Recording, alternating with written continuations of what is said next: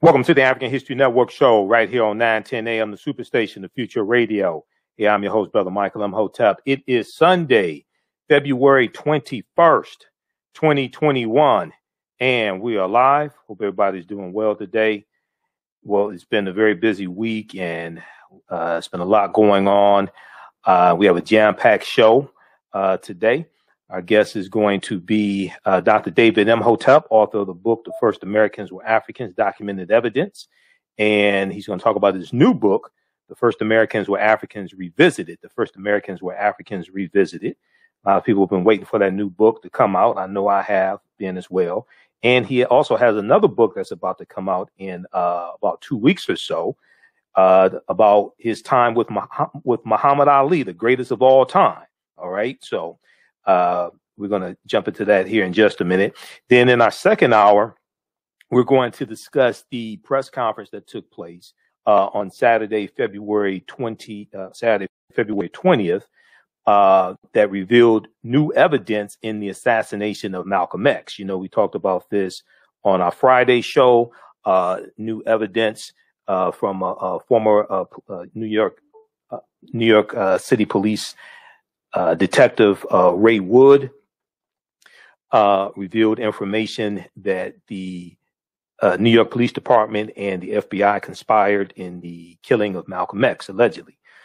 So there was a press conference on Saturday, February 20th, and it was held by Attorney Benjamin Crump, and two other attorneys. And they revealed this information, but also information involving infiltration of CORE, Congress of Racial Equality, as well as the Black Panther Party for Self-Defense. So we're going to talk about that in the second hour. Okay. Also, Dr. David Imhotep is going to be a guest speaker on Tuesday, February 23rd, 2021. Tuesday, February 23rd, 2021.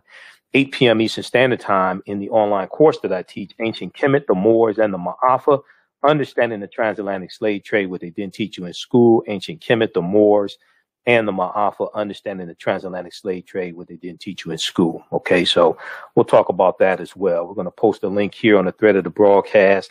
You can visit our website, AfricanHistoryNetwork.com, AfricanHistoryNetwork.com, for more information about the online course. And to register, you can register right at our website. It's an 8-week, 16-hour online course, meets Tuesdays, 8 p.m.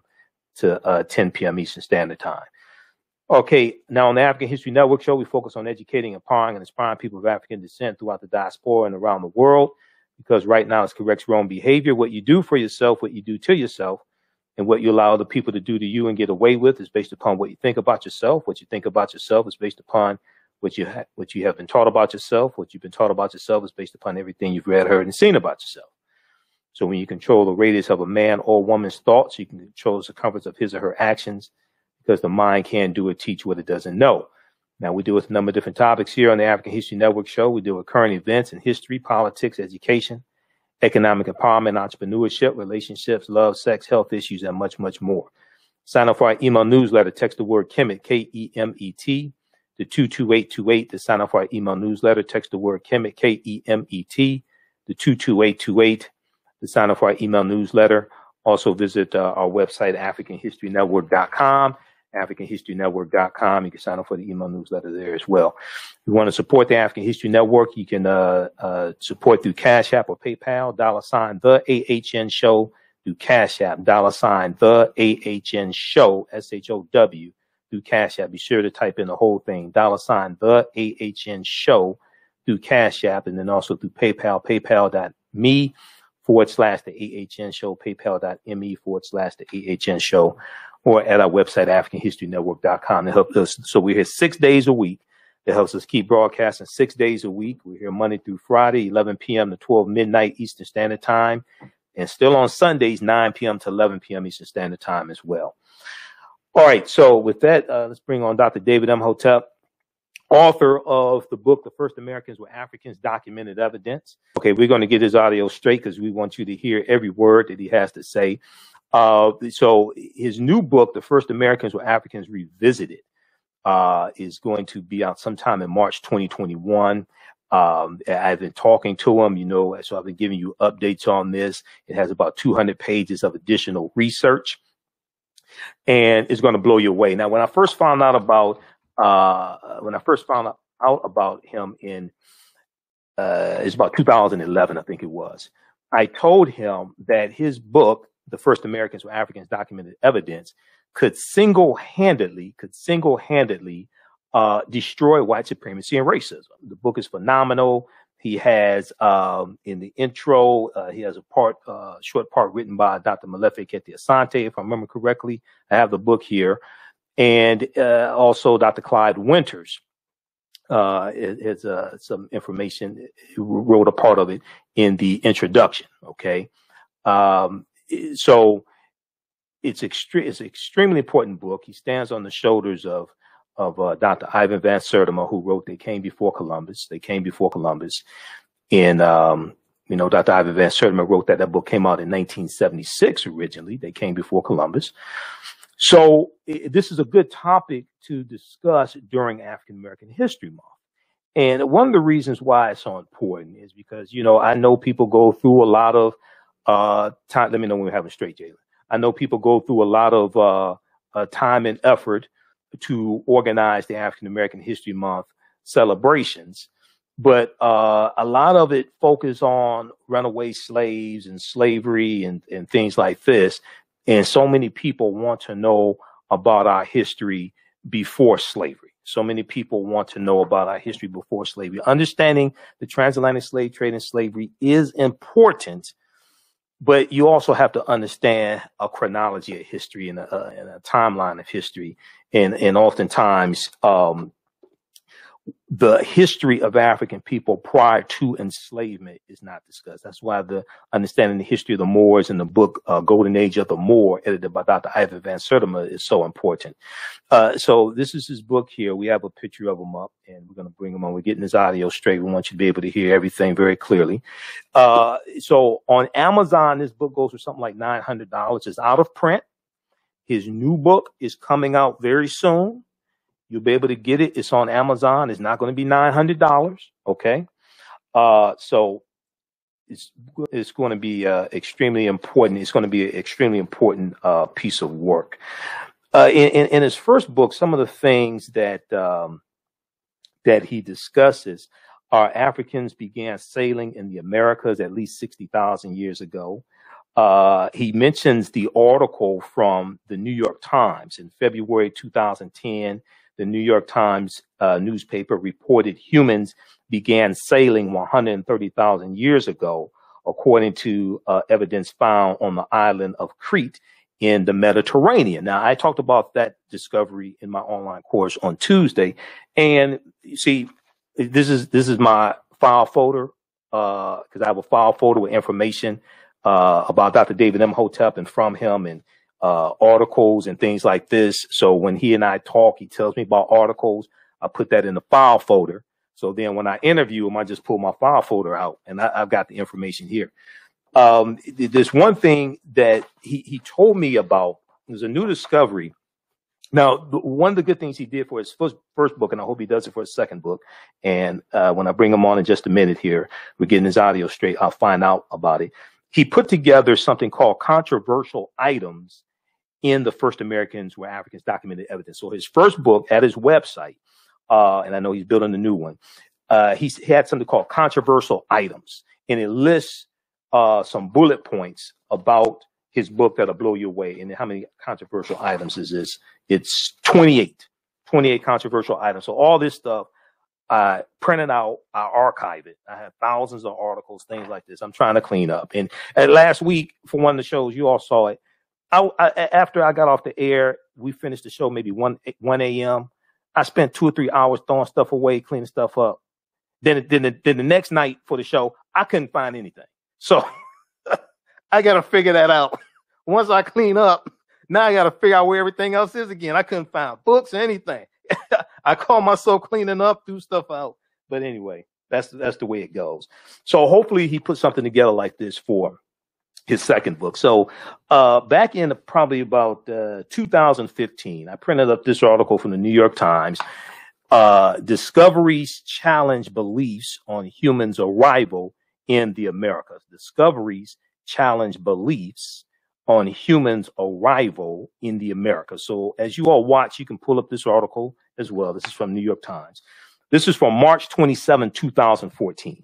I was talking to him one day, and he told me that there was new evidence that came out in South America that pushes the date back of Africans being in South America. Originally, according to his first book, it was 56,000 years ago.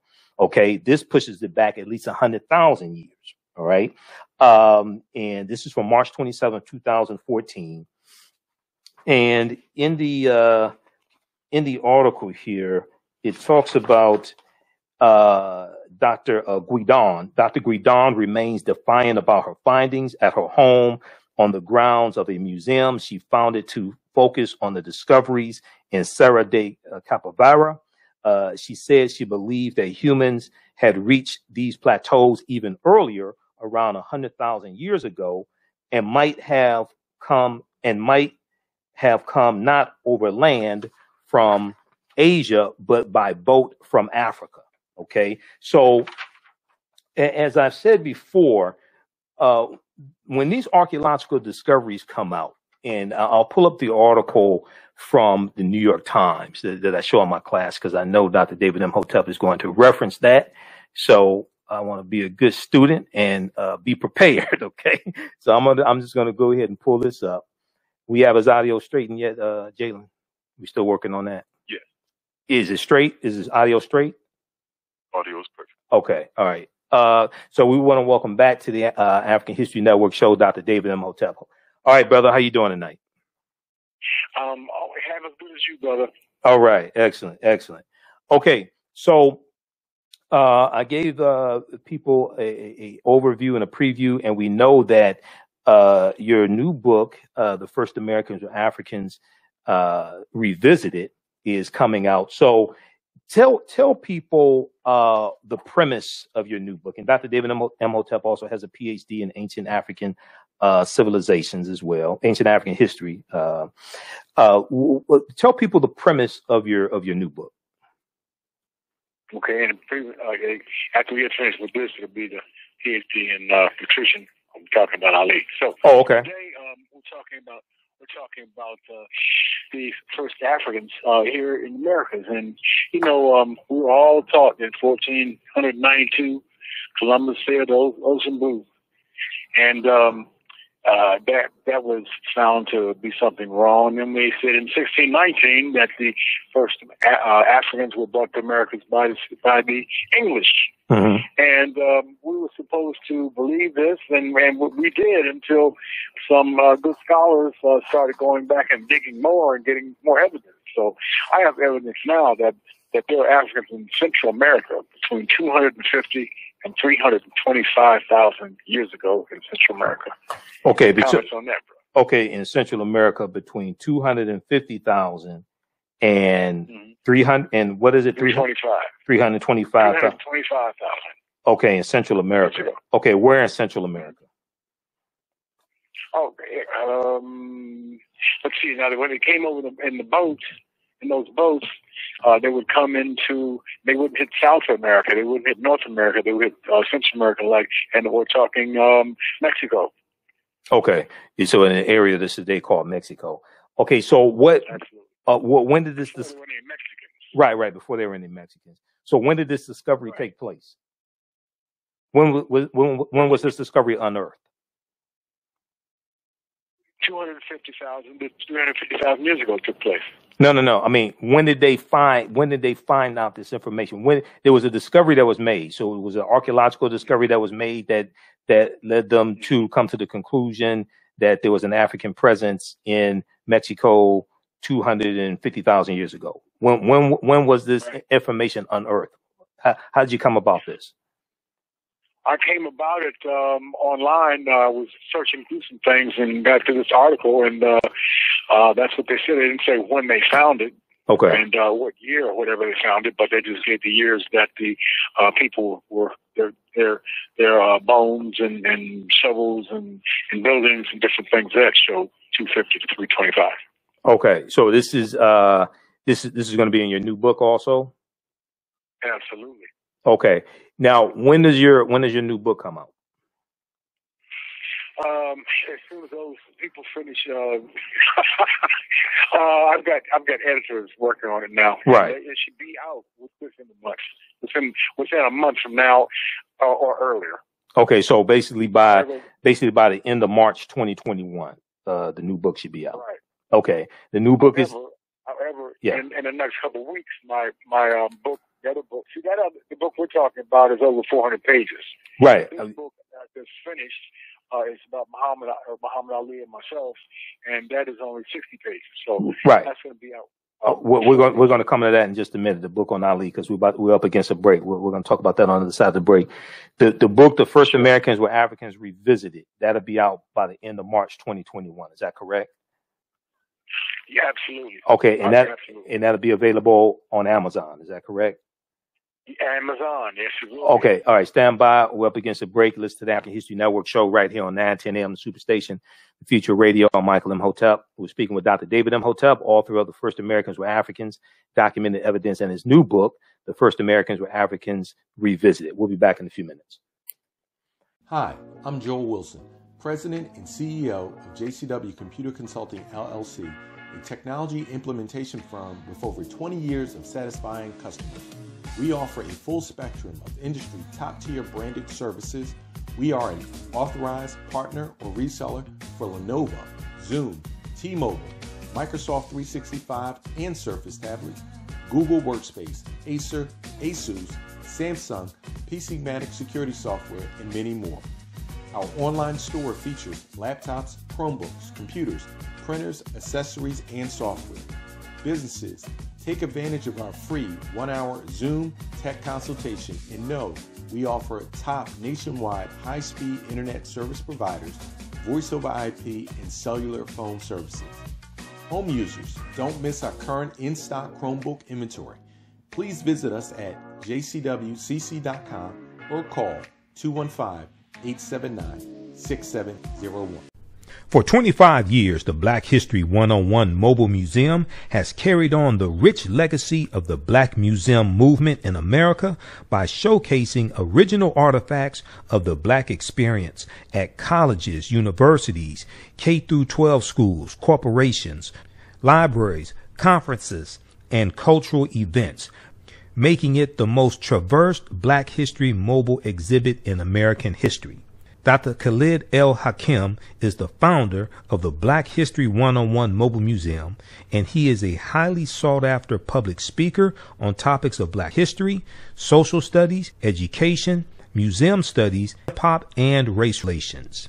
Dr. Khalid was named among the change makers for NBC Universal's Erase the Hate campaign and listed as one of the 100 men of distinction for Black enterprise. He recently founded the Michigan Hip Hop Archive on the campus of Western Michigan University. The Black History 101 Mobile Museum is currently scheduling in-person and virtual exhibits nationwide.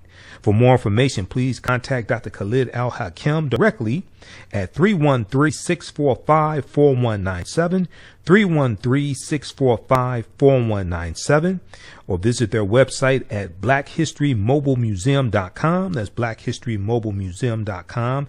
You can also email him at bhistory101@yahoo.com, bhistory101@yahoo.com.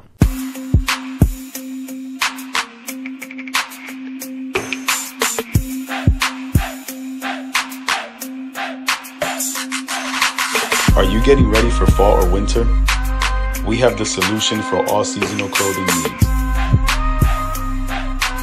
Kemeticwear.com is the go-to online source for Kemetic African fashion and lifestyle products with a contemporary twist.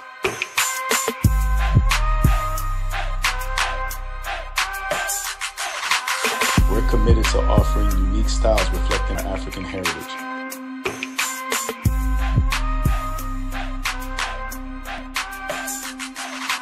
Kemeticwear.com is inspired by KemeticScribes.com to influence our people in learning and showing pride. Please visit our website at Kemeticwear.com. Digital Dandelion's Technical Solutions works with businesses like yours to create an operations manual for your business, which is something many businesses don't have. According to AARP, more than 30% of small business owners are over 50 years old. Many business owners want to retire by selling their businesses or by passing their businesses on to their children. However, according to Forbes Investment Advisors, many retiring owners' attempts to sell their businesses for retirement fail. You cannot sell your business without a business manual. Your children also cannot inherit your business because there is no way to run it. Your business does not have to die when you leave. Their business Bible products will give you the tools you need for a thriving business that can make you money even after you retire. Are you looking at increasing your business's annual revenue? Digital Dandelions can help you make at least $100,000 in annual revenue and expand your business. Speak with them today about solidifying your business. Visit digitaldandelions.com today and get a free 30-minute consultation. Welcome back to the African History Network show right here on 910 AM, the Superstation WFDF in Detroit. I'm your host, Brother Michael Imhotep. It is Sunday, February 21st, 2021, anniversary of the assassination of Malcolm X. We know in our second hour, we'll talk about the press conference that took place on Saturday, February 20th, revealing new information in the assassination of Malcolm X. We know we talked about that on our Friday show. So go back and watch our show from Friday, February 19th, when I gave you a preview of the information that was going to be revealed at the press conference. Okay, so I want to give briefly, before we bring Dr. David Imhotep back on, a few facts about 910 AM Superstation, the history of it, what's going on in 1922. So 910 AM was founded in 1922. And there were no refrigerators, only ice boxes in 1922. No cheeseburgers, no drive-throughs, no power steering for cars. There was no Ambassador Bridge here in Detroit, between Detroit and Canada. There was no TV, no WXYZ, no WDIV television. We know WXYZ, when it was a radio station, that was the station that the Green Hornet, Sergeant Preston of the Yukon, and the Lone Ranger broadcasted from. I'm an old radio show buff also, so I know all about that. So there was no Detroit Lions or no Red Wings when 910 AM went on the air. Some people would say there's no Detroit Lions now, but anyway. Okay, so let's bring Dr. David Imhotep back on.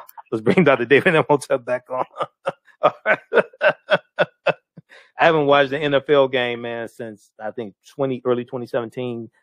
Since Colin Kaepernick left the league, I haven't watched the NFL game. I haven't watched the Super Bowl, none of that stuff. But anyway, all right. So right before the break, you were giving us an update on your new book, The First Americans Were Africans Revisited. We'll talk about Ali and me in just a minute here. So tell some people what separates the new book from the first book, The First Americans Were Africans, documented evidence. What are some new discoveries and new things that we're going to see in the new book? Okay, well, here we are. People say that the first pyramids were found in Africa. Mm-hmm. Maybe not. They have found pyramids underneath the waters mm-hmm. of every ocean and every sea on this planet.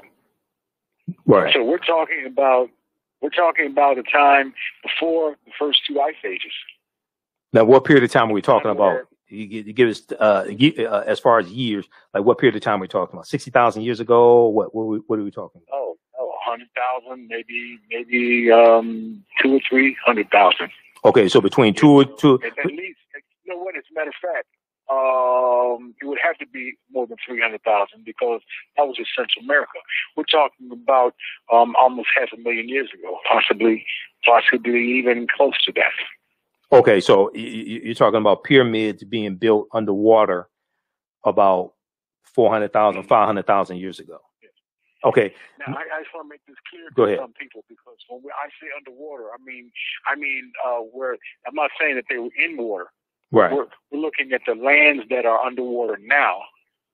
Okay. Mm-hmm. Or used to be lands with the solid earth on them. And in the Ice Age, what it did was it sucked up a whole lot of that water into great big gigantic mountains of ice, and that's why the waters of the planet went down for many thousands of years. And people went out there and built pyramids, but not now.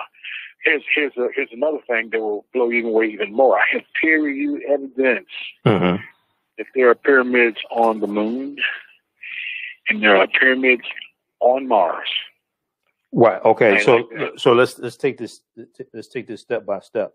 So when you talk about the pyramids underwater, so you, at the time that they were built, they weren't built underwater. I don't think there was civilization above ground. Absolutely not. Right. So the civilization above ground, but over time, because you have civilizations built on top of civilizations, basically. Yes. Okay. So explain what happened again with those pyramids that are found underwater. You said the ice. Explain what happened again. That was during an ice age. There have been two different ice ages on this planet they know of, possibly even three. Okay. But for the last two, they know that, it froze and things that froze, in the big blocks of ice, big water level went down. And people lived on there for a couple 100,000 years and built on there. And then slowly but surely waters came up. And they did that twice. Now we're in the third flood stage as we speak. Okay. Right. So, and there's some evidence to back this up. Now, you told me about this, and I mean, he Dr. David Imhotep and I talk, and a lot of times the information he gives me, I don't talk about it. I let him put it out there. I don't have to jump out here with his information and try to take credit for it like some people do. Oh, I didn't mean to say that. But there was a discovery a few years ago, and I've talked about this on my show before. And you may have heard about this as well. In Egypt, okay, what used to be called Kemet, they found 17 pyramids buried underneath the ground. They found 17 pyramids. You familiar with that discovery? No, I'm not. Okay, they found 17 pyramids because and as I explained to my class, as I explained to my listeners here, all the news outlets have this information, whether it's National Geographic, Washington Post, whether it's NBC News, things like this. And if you go to their websites or just Google this information, you'll see this information come up. You'll see these articles on it, and this is something I do. So let's look at this just for the sake, because people say, "Oh, Michael Imhotep, you keep coming up with this stuff we ain't never heard before. We just heard about runaway slaves and things like that." That is important, that information is important. But so let's look at this article here.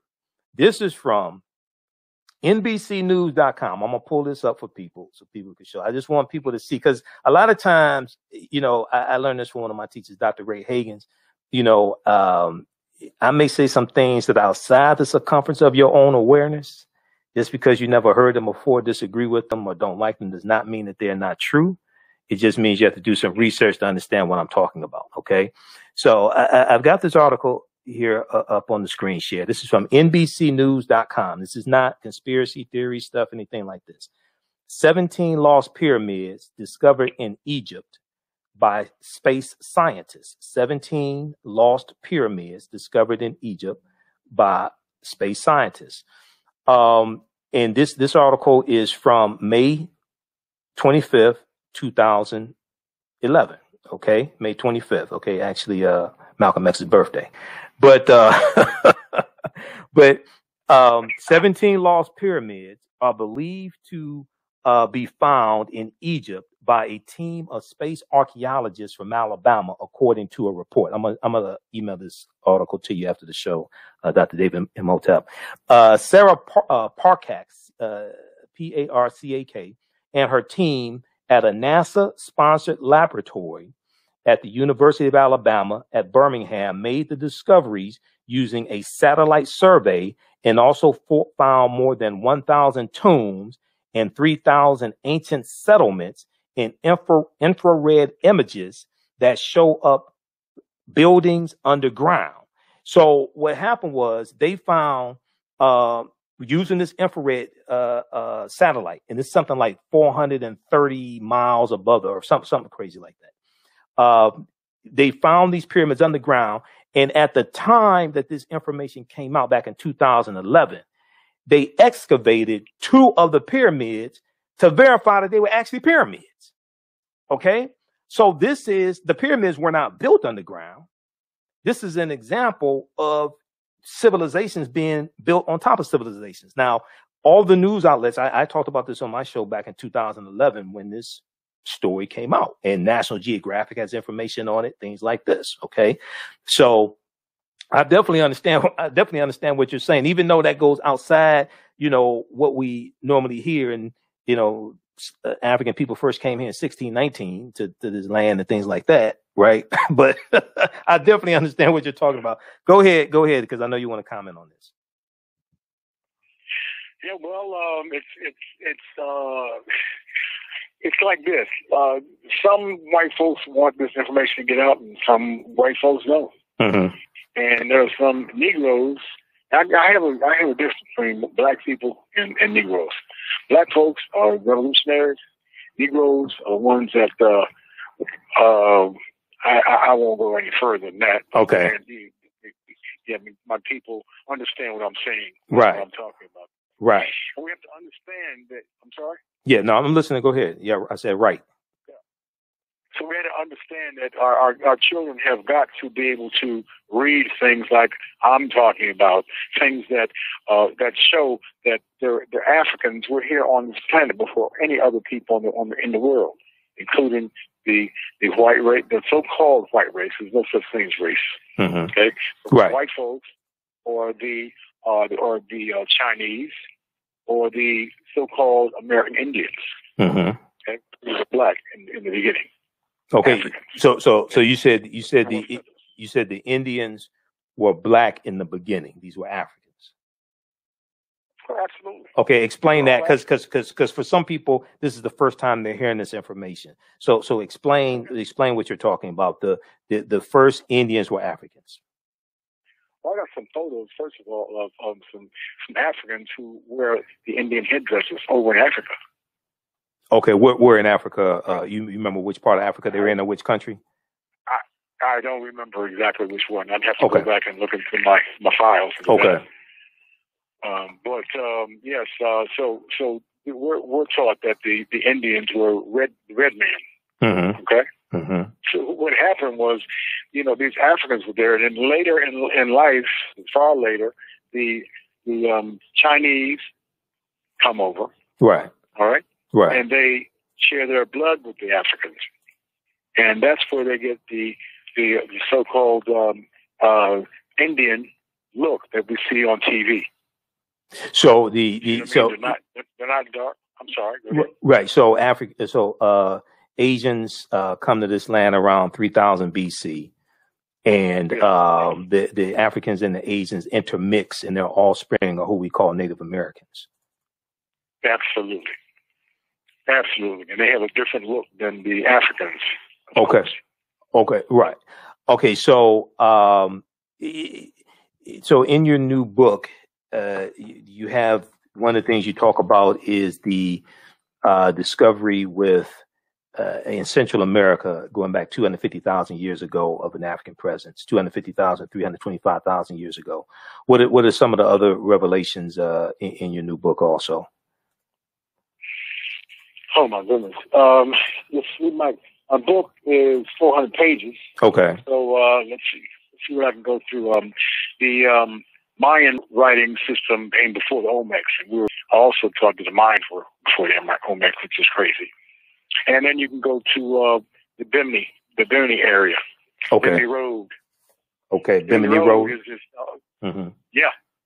The Bimini Road is a phenomenal city.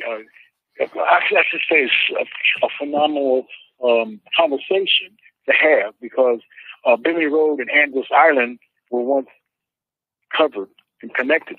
Right.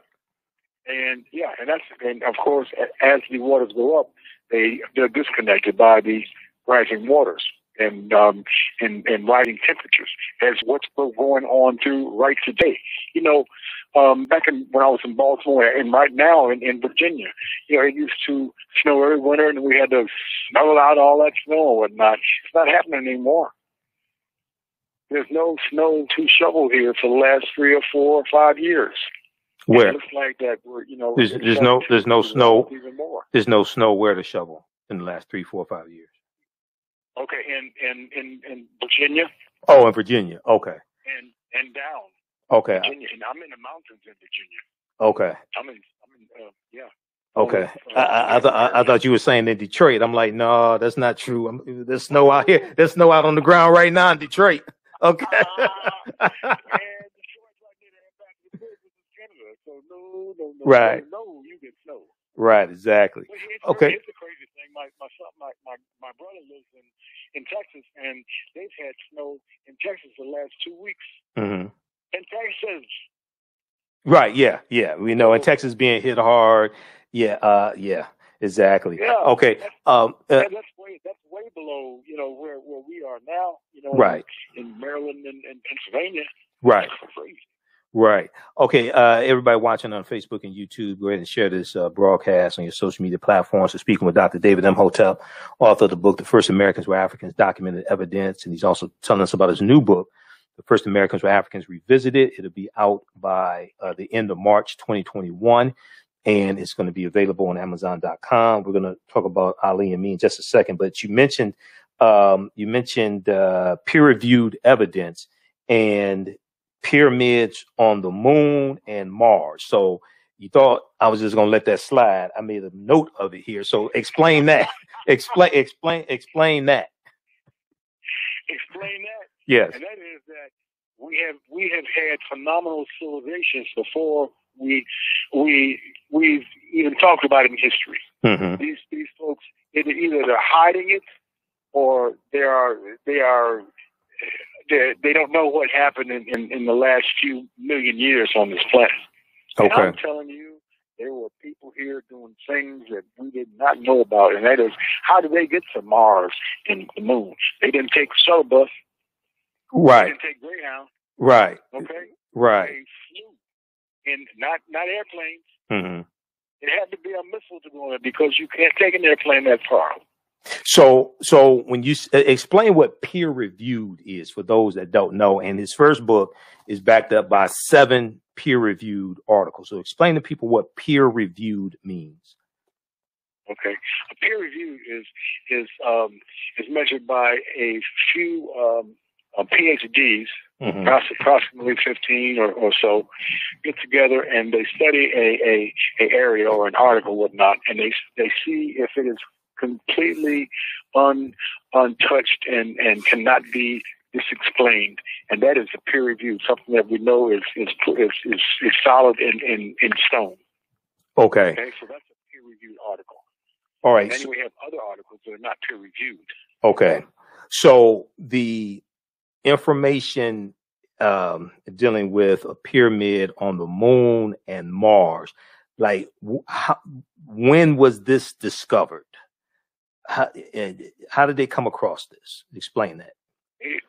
Well, they came across the ones on Mars, mm-hmm. Through the Mars landing. It was not a man-made landing. Okay. From what I understand. Okay. It could have been. I don't think so. The one on the moon was because there were people who found a pyramid or two on the moon. Mm-hmm. So we know that those things came before our civilizations were even thought about. Right. Right. Isn't that something to think about? Exactly.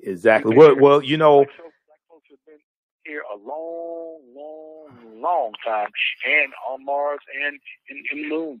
And who knows? Right. Maybe even further back than that.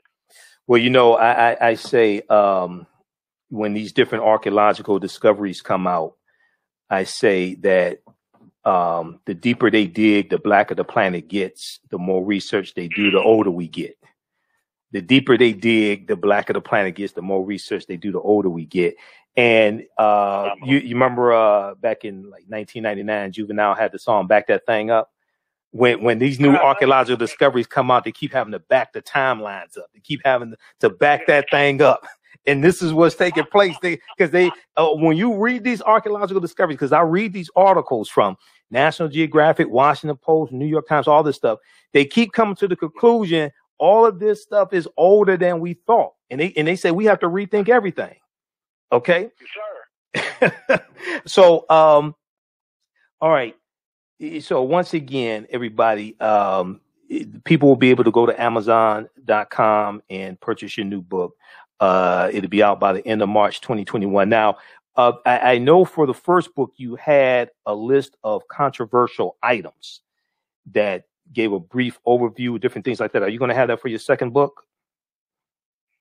I'm not sure yet. Okay. I haven't come across that yet. Okay. All right. What I'm going to do. All right. Now, you have another book coming out in a couple of weeks called Ali and Me. Tell us about that one.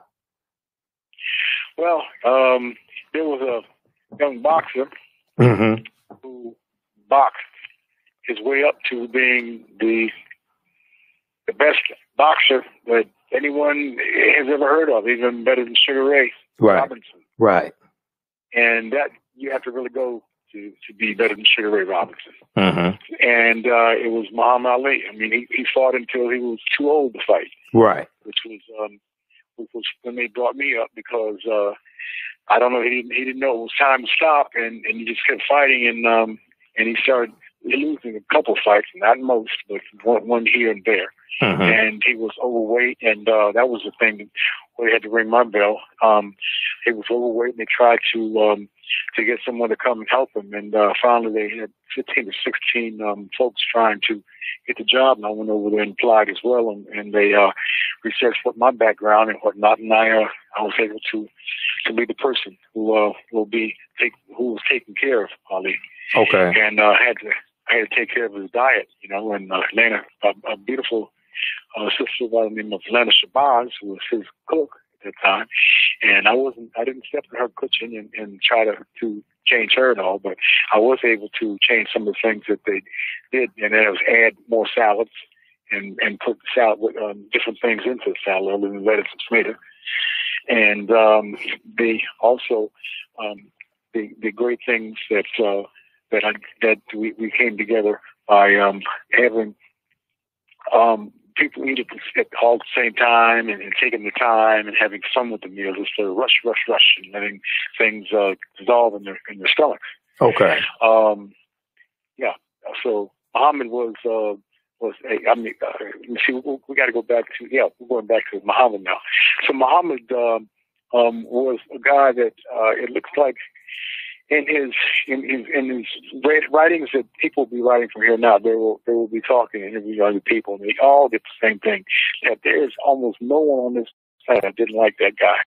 Right. He was a nice fella. Well, and what point are you talking about? Because I know back when he refused to be drafted, there was a ton of people didn't like it. Now, what point are you talking about where everybody? What point are you talking about where everybody loved him? Yeah.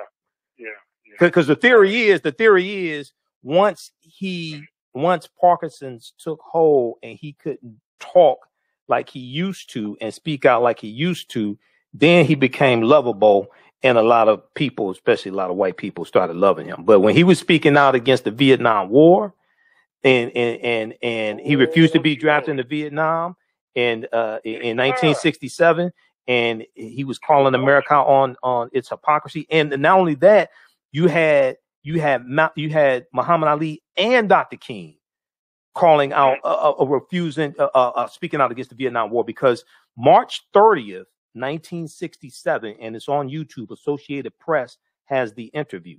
March 30th, 1967, Dr. King and Muhammad Ali had a meeting, and they were interviewed after the meeting.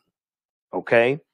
And Muhammad Ali spoke about his opposition to the Vietnam War. Dr. King spoke about his opposition to the Vietnam War. Then the following month, April 67, we know April 4th, 1967, Dr. King delivers his speech Beyond Vietnam, because he officially comes out in opposition to the Vietnam War. We know he was assassinated exactly 1 year to the date later, April 4th, 1968. And then we know in late April 67, Muhammad Ali is going to refuse to be drafted into the army, and it's going to end up with him being stripped of his boxing title and suspended for 3.5 years till he wins his case in the U.S. Supreme Court. So, there's a whole lot of people who didn't like Ali back in 67, 68, 69, 70, 71. And a lot of them were happy when he came back and fought against Joe Frazier, and Joe Frazier beat him after 15 rounds. A lot of people were happy. Well, I was there Mm-hmm. at ringside, Mm-hmm. and Ali hit Joe Frazier 11 times to his 1. Yeah.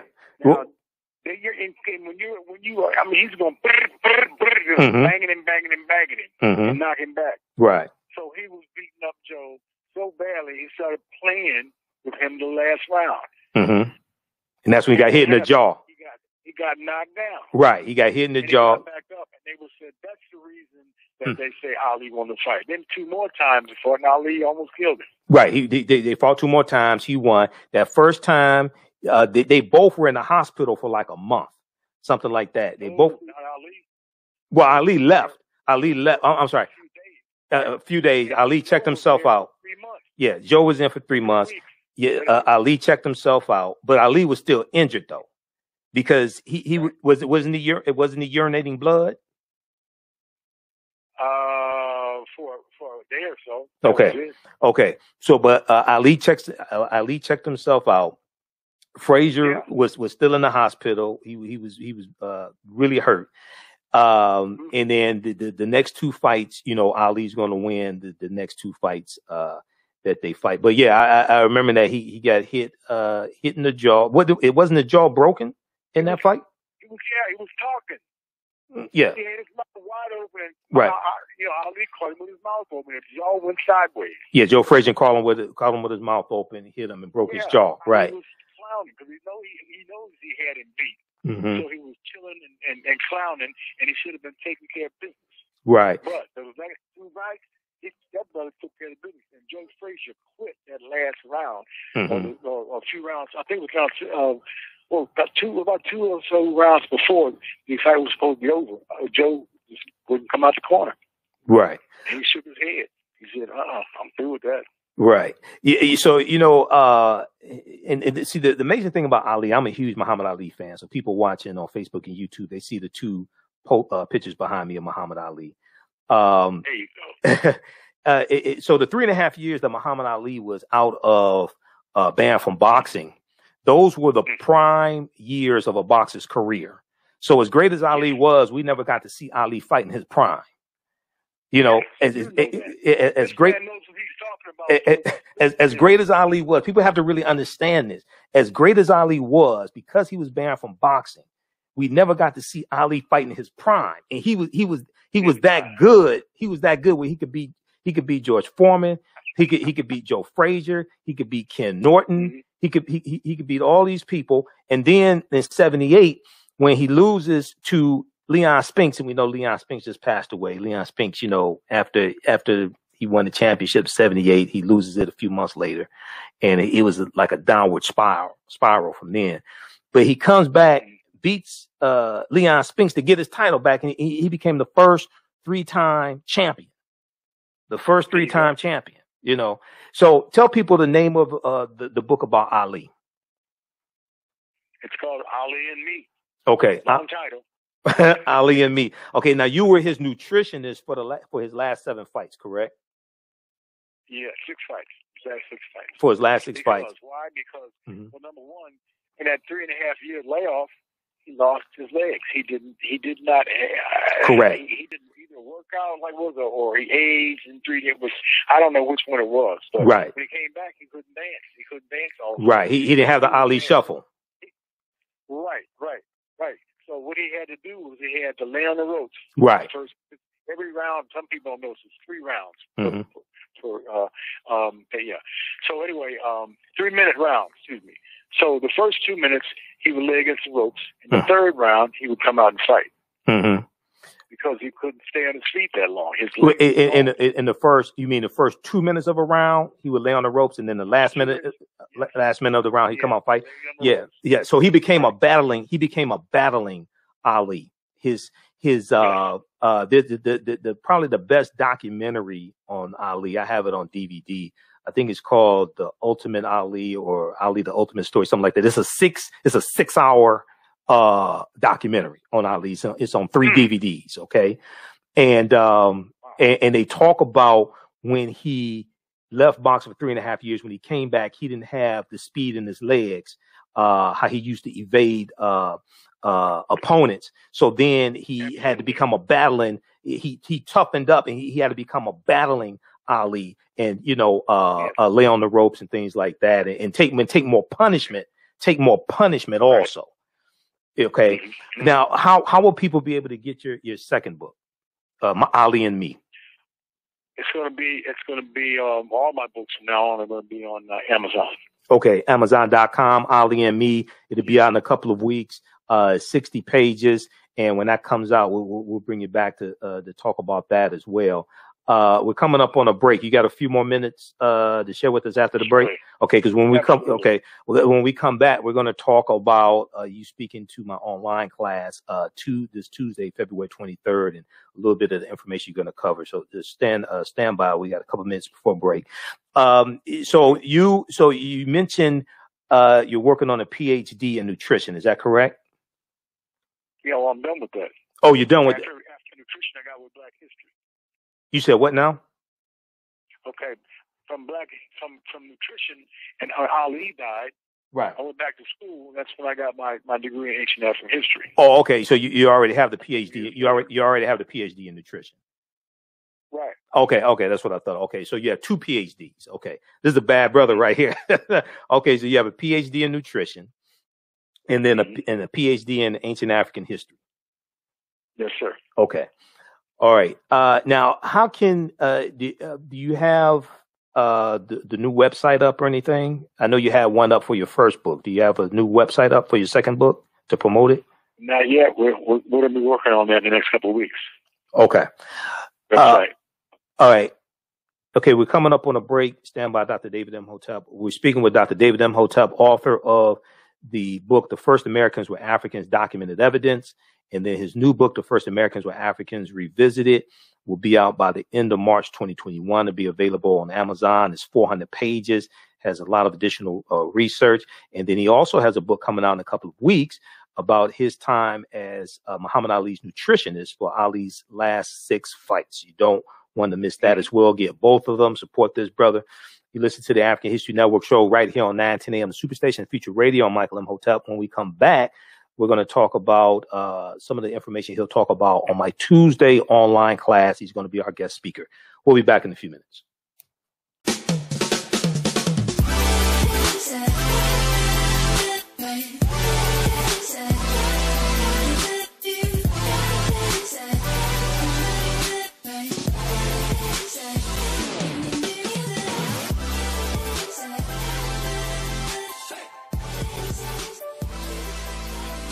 Visit 4glossygirls.com. That's the number 4glossygirls.com, and follow them on Instagram at 4glossygirls.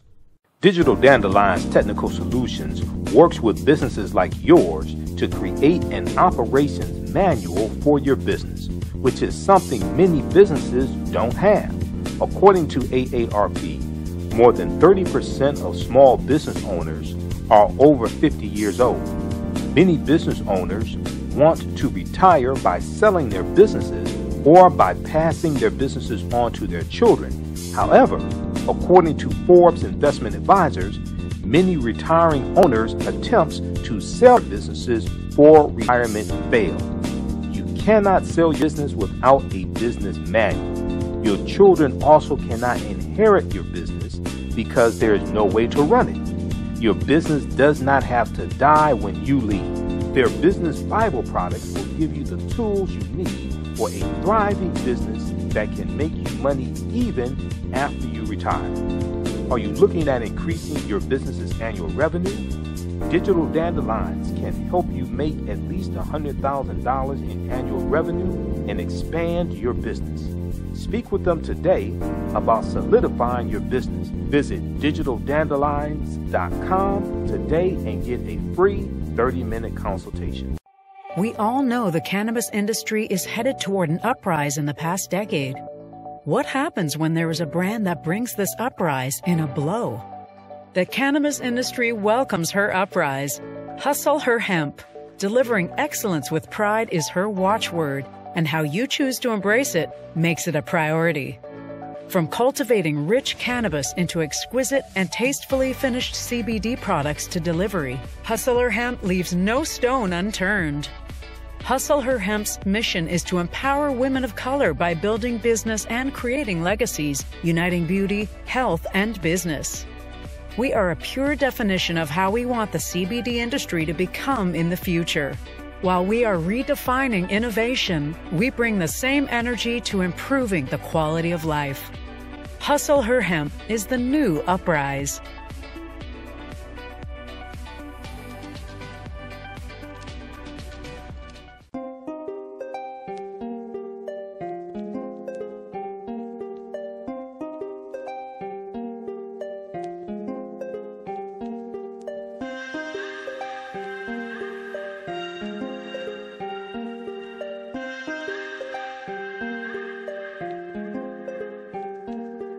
Black Bees products are a collection of natural, organic, personal care products with an appreciation of nature and bees. Our philosophy is without bees, we have nothing. We are honoring our Nile Valley ancestors who understood the importance of bees. Black Bees created a high-quality, natural, organic personal care line that would be affordable to everyone. We hope you try and enjoy our Black Bees products line and come back and visit us at blackbeesproducts.com. Detroit, 910 AM Superstation, a division of Adele Media. Welcome back to the African History Network show right here on 910 AM Superstation. Future Radio. Hey, I'm your host, Brother Michael Imhotep. It is Sunday, February 21st, 2021, and we are live. We're speaking with Dr. David Imhotep, author of the book, The First Americans Were Africans, Documented Evidence, and his new book, First Americans Were Africans Revisited. And he also has another book coming out about his time with Muhammad Ali as Muhammad Ali's nutritionist for Ali's last 6 fights. It's called Ali and Me. Let's go back. Let's bring him back on. Okay, Doc, so I reached out to you to be a guest speaker in my online class, Ancient Kemet, the Moors, and the Maafa, Understanding the Transatlantic Slave Trade, what they didn't teach you in school. And it meets Tuesdays, 8 p.m. Eastern Standard Time. So you agreed to do that. So give people, tell people a few of the things that you're going to talk about in our online class on Tuesday. I haven't gotten to that yet. Okay.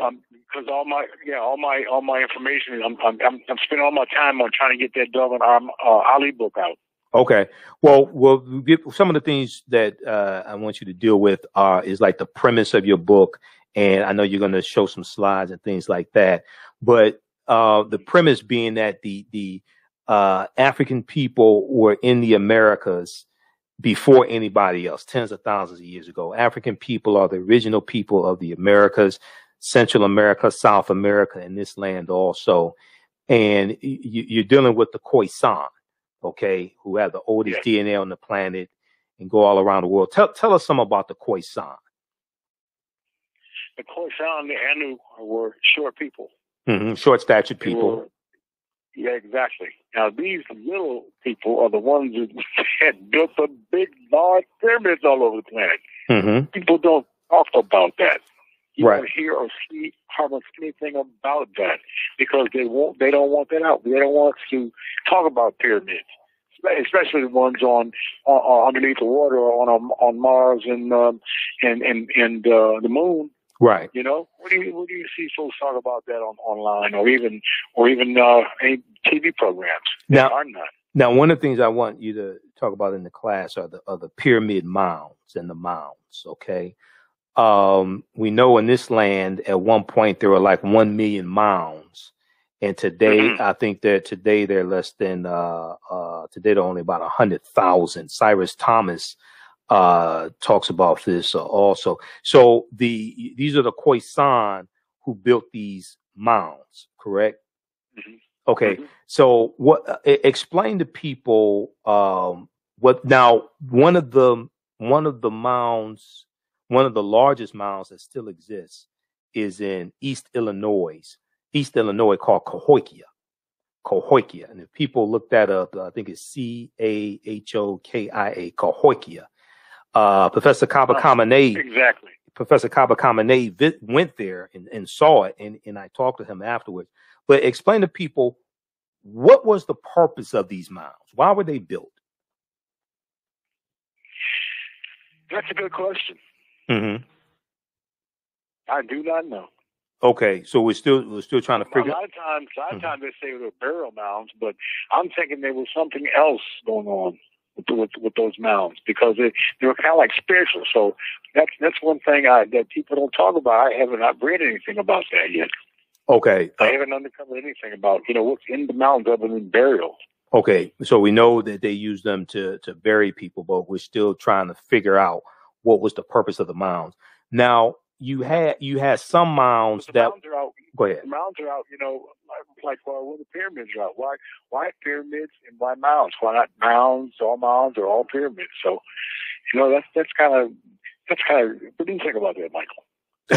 There's still something that being out the same period. Right. There's still some things that we're trying to understand why, what was the purpose of some of them, different things like that. Now, there was, you had like the circular type mounds, and then you had pyramid mounds, correct?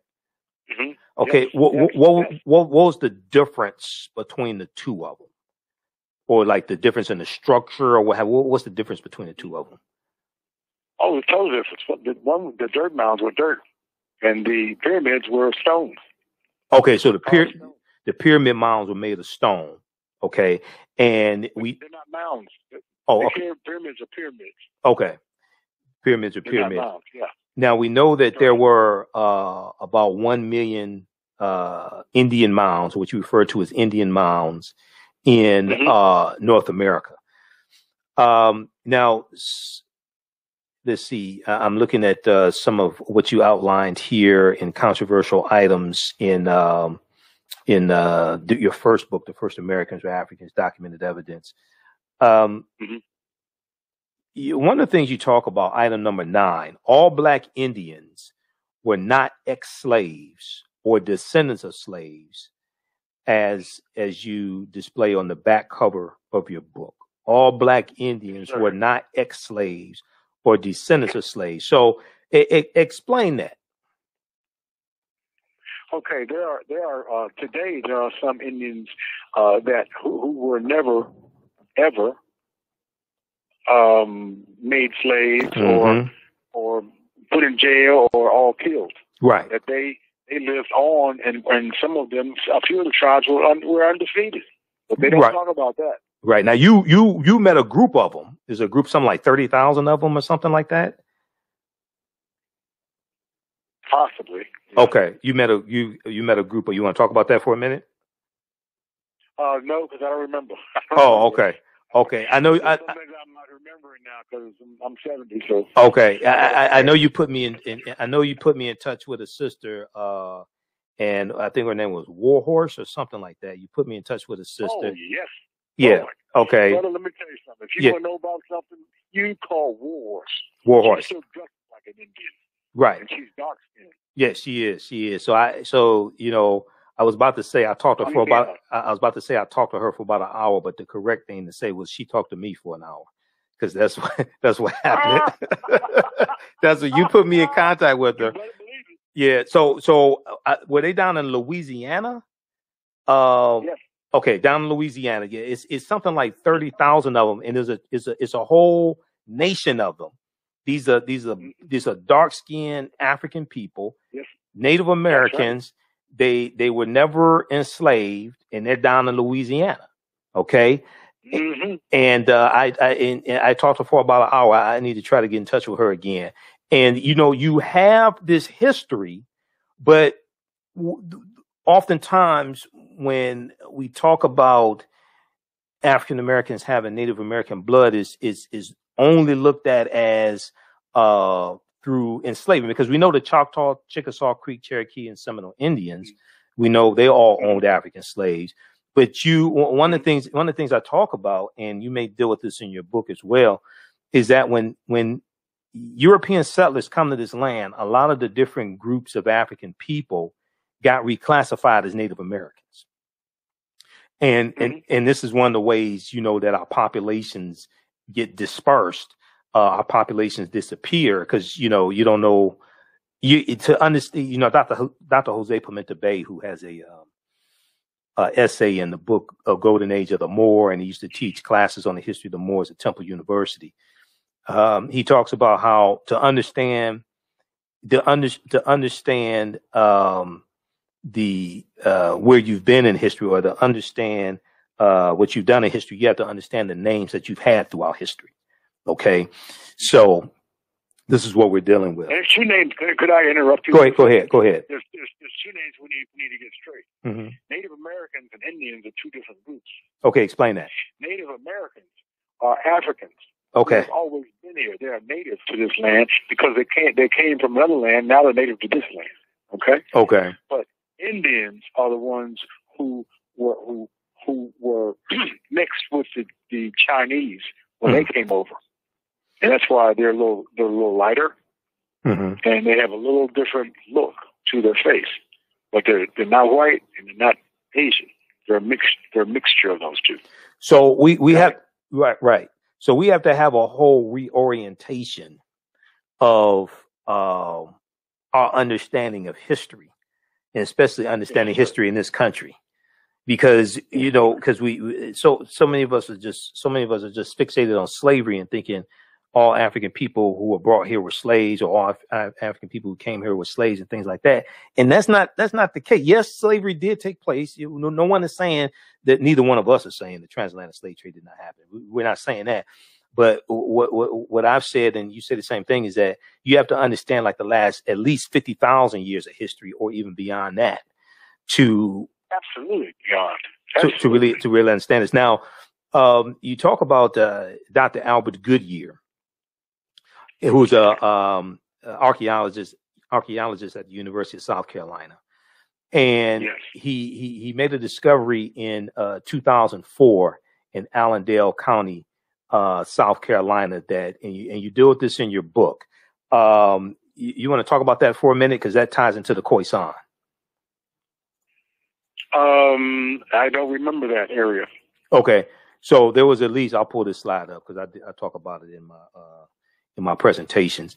In Allendale County, South Carolina, they found 13 different types of evidence thoroughly documenting an African presence in South Carolina going back at least 51,700 years ago. Okay, so you deal with this on page 14 of your first book.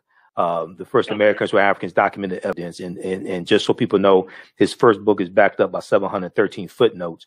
But on page 14, you deal with this discovery that Dr.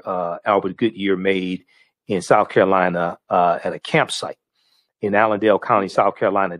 They found artifacts, architecture, campsites, carvings, Egyptian writings, footprints in lava, genetic M174D haploid groups dealing with DNA and genetics, linguistics, paintings, skulls, skeletons, structures, and tools. They found 13 different disciplines, 13 different types of evidence, barely documenting an African presence in the territory we call South Carolina, going back at least 51,700 years ago. And these were the Khoisan. The Khoisan had the oldest. The number one thing they found, like you said, Egyptian. Mm-hmm. Yep. Egyptian writing. So we're talking about the Medu Neter. Mm-hmm. Yes, sir. Okay. Word. Right. So it's important for people to understand all of this stuff. The Medu Neter, ancient Kemet, the pyramids, they're much older than we've been taught. Is that correct? Absolutely, and that is by design. Now, explain that. Why is that by design? Because the white schools and most of the black schools teach the same old BS that, Columbus discovered America and in 1619, the Africans were brought here as slaves. And that was the thing that they've been talking about all this time. And now, my book is the first one to come out and say that's bullshit. Okay, we can't say that on the air. This is FCC regulated radio, but yeah, okay, that's BS. Okay, so I was a little upset. Right. I understand. Talk about that. I understand. So, yes, I'm sorry. Yep. Yep. Okay, so speaking of Dr. Albert Goodyear, now there's an article. I don't know if I ever showed this to you or not, but there's an article from Science Mag. Let me see, ScienceDaily.com from November 18th, 2004. This deals with the discovery that he made in Allendale County, South Carolina, that you talk about in your first book. The name of this article, and I want everybody to read this. We have this up on the screen share. This is from 17 years ago. New evidence puts man in North America 50,000 years ago. New evidence puts man in North America 50,000 years ago is the name of the article from ScienceDaily.com, which is a scientific website. They have all types of discoveries there. They have this is the summary of the article. Radiocarbon tests of carbonized plant remains, where artifacts were unearthed last May. So it'd be May 2003, where artifacts were unearthed last May along the Savannah River in Allendale County by University of South Carolina archaeologist Dr. Albert Goodyear, indicate that the sediments containing these artifacts are at least 50,000 years old, meaning that humans inhabited North America long before the last ice age. Okay. Now, this is their summary. This is not my summary. This is not Dr. David Imhotep's summary. This is what ScienceDaily.com is telling you about this discovery. And this article is 17 years old. You want to comment on that? Yeah, it's all too early. I'm sorry, it's all too late. When we talk about those are baby dates. We're talking the ones that I talk about, like I say, is 1 million years old. Africans being over here. Okay, that's where I want to get to. Right. Well, the reason why this is important is because this was found here in this land that we call the U.S. And this totally blows everything out the water. Because the earliest that we were told humans were here was about 13,000 years ago, something like that. The Clovis culture, okay, discovery. But this blows this out the water, okay. So, and these were African people, which causes us to understand that we have to totally rethink all of this. All right, okay. You have time to take a couple callers? Yeah, absolutely. Okay, let's go. We still have Kwame there in line one. Yeah. Hey, go ahead. Go ahead, Kwame. Hey, Kwame, tell us where you're calling from, Kwame. Which city you calling from? I'm calling from Detroit. From Detroit. Okay, go ahead with your question, comment. If you can give a name to the people that built pyramids on the moon and Mars. Okay, if you give a name to the people who built pyramids on the moon and Mars, Dr. David Imhotep. Well, first of all, I'd say hello to one of my neighbors, because we used to live in Detroit on almost corner of Puritan and Bayless. Yeah. You know about that area, brother? You know about Puritan and Bayless? The corner of Puritan and where Puritan and Bayless come together in Detroit. Well, I know what Puritan is, but I don't know about Bayless. Okay. Okay, well, that's what I was. Anyway, you wanted to know what now? I'd like to know who built the pyramids on the moon and Mars. Oh, there were no other folks around this planet or any other before 50,000, I'll say, not even 30,000 years ago. So these would be the Khoisan also? Years ago, there was nothing but black folks all over the planet, and obviously it must have been all over Mars and moon too to have pyramids there. So because only black folks built pyramids. So you know what? just one second, Kwame, just 1 second. Let me get a clarification. So these would be the Khoisan as well, Dr. David Imhotep? Yes. Okay. Yes. Okay. Go ahead, Kwame. Well, I heard people talk about the builder race, and this guy named David Wilcox, he talks about people not trying to hide the information of the builder race, and he talks about human beings being all over the universe and whatnot. But another thing is the Bimini Road is linked to Atlantis, isn't it? That's a possibility, a part of it, but it's not the place. It's quite near there. Yeah, it's quite near there, and possibly again, if the waves and the site of the deepest part of the ocean is not as deep as it used to be. I'm sorry. And now it's a lot deeper than it used to be. Back then, you could go out from Miami Beach and you could walk out a couple miles, and there was no ocean because it was so cold for so many years. A lot of that water got sucked up into icebergs. You see what I mean? And for hundreds of thousands of years, people went out there and they settled out there because, man, that's virgin soil. The farmers would lose their mind if they could go out there and plant on some of those places that have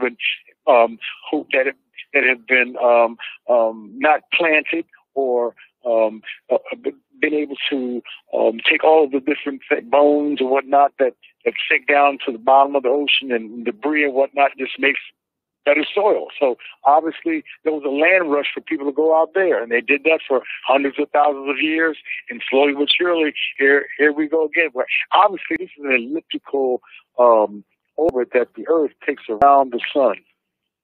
Okay. Yeah. And Edgar Casey made that prediction in the 1920s that they would find parts of Atlantis called the Bimini Road. There you go. I think they made that discovery in the 60s. Mm-hmm. Mm-hmm. Okay. Very good. All right, Kwame. All right, thanks. You're a student of this, brother. You're a student. Good. Thanks for calling, Kwame. Keep listening, okay? All right. Let's go to John, line 2. John, we still have John. John, welcome to the African History Network show. Tell us where you're calling from, John. We still have John? Oh, we have to get a break. Hold on. We have to get a break. Just a second. Stand by. You listen to the African History Network show right here on the 910 AM Superstation Future Radio. I'm Michael Imhotep. We're speaking with Dr. David Imhotep, author of The First Americans Were Africans Revisited. We'll be back in just a minute. With blackbusinesstea.com, the messages are clear and meaningful. Keep your business in the black and out of the red. Mind your black business. Know your numbers and plan strategically. Black Business Boss, lead your industry. Support black business, encourage, patronize, and uplift one another. BlackBusinessTea.com currently has products sold in Detroit, Atlanta, Chicago, and Los Angeles, with proceeds returned to the black community. They have a wide selection of hoodies, t-shirts, mugs, hats, sweatshirts that support black-owned businesses. Visit the website blackbusinesstee.com. That's blackbusinesstee.com.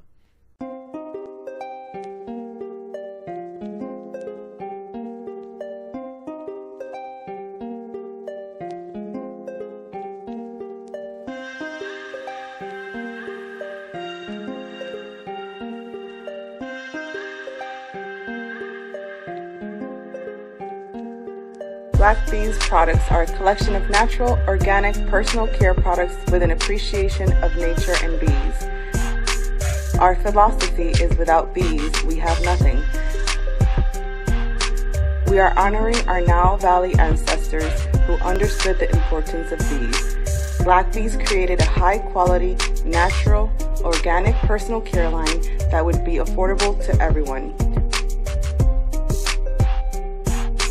We hope you try and enjoy our Black Bees products line and come back and visit us at blackbeesproducts.com. We all know the cannabis industry is headed toward an uprise in the past decade. What happens when there is a brand that brings this uprise in a blow?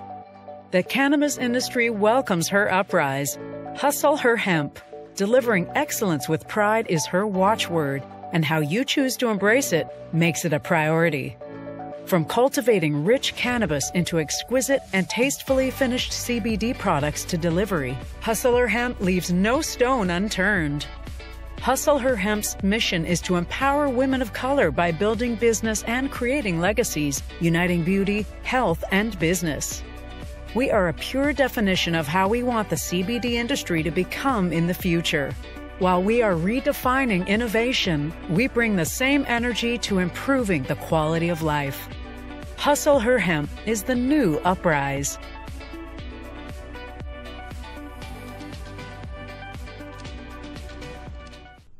Soul Natural Beauty Products offers organic, plant-based skin and hair care products that will rejuvenate skin and naturally grow and thicken hair. Their whipped shea butter can heal or restore damaged skin cells to prevent hyperpigmentation and skin breakouts. All products are made with organic plant-based ingredients.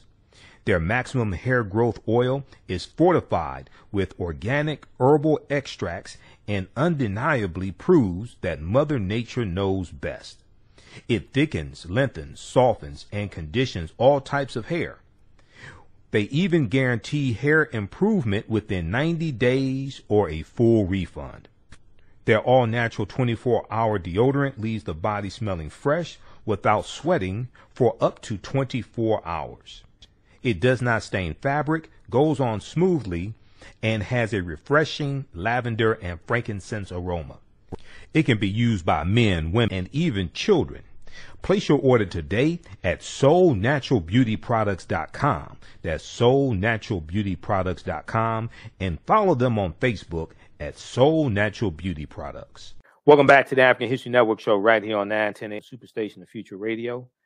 I'm your host, Brother Michael Imhotep. It is Sunday, February 21st, 2021. And we still have Dr. David Imhotep here for a few more minutes. I realized, time, when I talk to this brother, time just escapes from us. Okay. The same thing like with Dr. Leonard Jeffries. Yeah, same thing with Dr. Leonard Jeffries, man. I thought that Dr. J, it was a few months ago, man. I asked him, how are you doing? It took him 15 minutes to answer that question. Because he just got back in the country. Man, it took him 15 minutes to answer that question. I said, all I asked was, how you doing? So with Dr. J come on, man, I got to prep him. I'm like, look, Doc, okay, now we only got this amount of time, and we have a break. We have a break after the 20, after the 20 after the hour, and all. You got to corral Dr. J, man. with a double rope. Yeah, brother. Oh my God. My boy, man. Yeah. Because I know, absolutely. Because I know when he, if you understand his presentation style, he'll explain it to you. When he does a lecture, he'll talk for like an hour, and then he'll say after talking for an hour, he'll be warmed up. He said, now he's ready to start the presentation. So. What a guy. Yeah. Dr. Ben was one, man. Dr. Ben was the man. Mm-hmm. Ben Janakanan. Yeah. Yep. Dr. Ben, Dr. Yosef Ben Yakinen. Yep. Okay. So, once again, Dr. David Imhotep's new books will be out. First of all, The First Americans Were Africans Revisited. Everybody's been asking for it. It's by the end of March 2021. It'll be available at Amazon.com. Now, is it going to be in Kindle form? I'm not sure. Okay. All I know is right now it'll be available with Amazon. Okay. I think you said paperback before when I talked to you. It'll be paperback. It's going to be both. I'm going to have the hardback too. Okay, good. I'm going to get the hardback because I've got the hardback of your first book, man. I don't even take this book out the house because it's like $900 on Amazon because it's out of print. And then the second book will be available in the next couple of weeks, Ali and Me, and that'll be available at Amazon.com as well. Okay. Yes, we had, let me see something here. Do we have, okay, we still have John. Okay, let's go to the phone lines. Let's go to John, line 2. Hey, John, thanks for holding. Welcome to the African History Network show. Tell us where you're calling from, John. I'm calling from the east side of Detroit. East side of Detroit. You gonna be Dr. J there for a minute. Listen, I want to ask you a reality check. The gentleman on there, did you know Africa was South America was part of Africa a long time ago? Did you ever discover that? Did you ever talk about that? And was Africa? If you really want to know about the African roots, you go to South America and you can learn a whole lot about the African roots. Yes. Okay. So did you hear the first question? Did you hear the first question, Doc? Yeah, I did. Yeah. Yes. They were connected. It was all one piece of earth in the beginning of the structure of this planet, and slowly but surely they broke apart. But you are correct, sir. Yeah, and they all was reported. I mean, in the geography that they only have 360,000 African Americans came to the United States. The rest of them stopped in South America. That's where most of them land in South America and so forth. Okay, so you're talking about doing a transatlantic slave trade. Low estimates are 388,000 Africans were brought here. Now that is what is purported by Dr. Henry Louis Gates Jr. That's on the low end.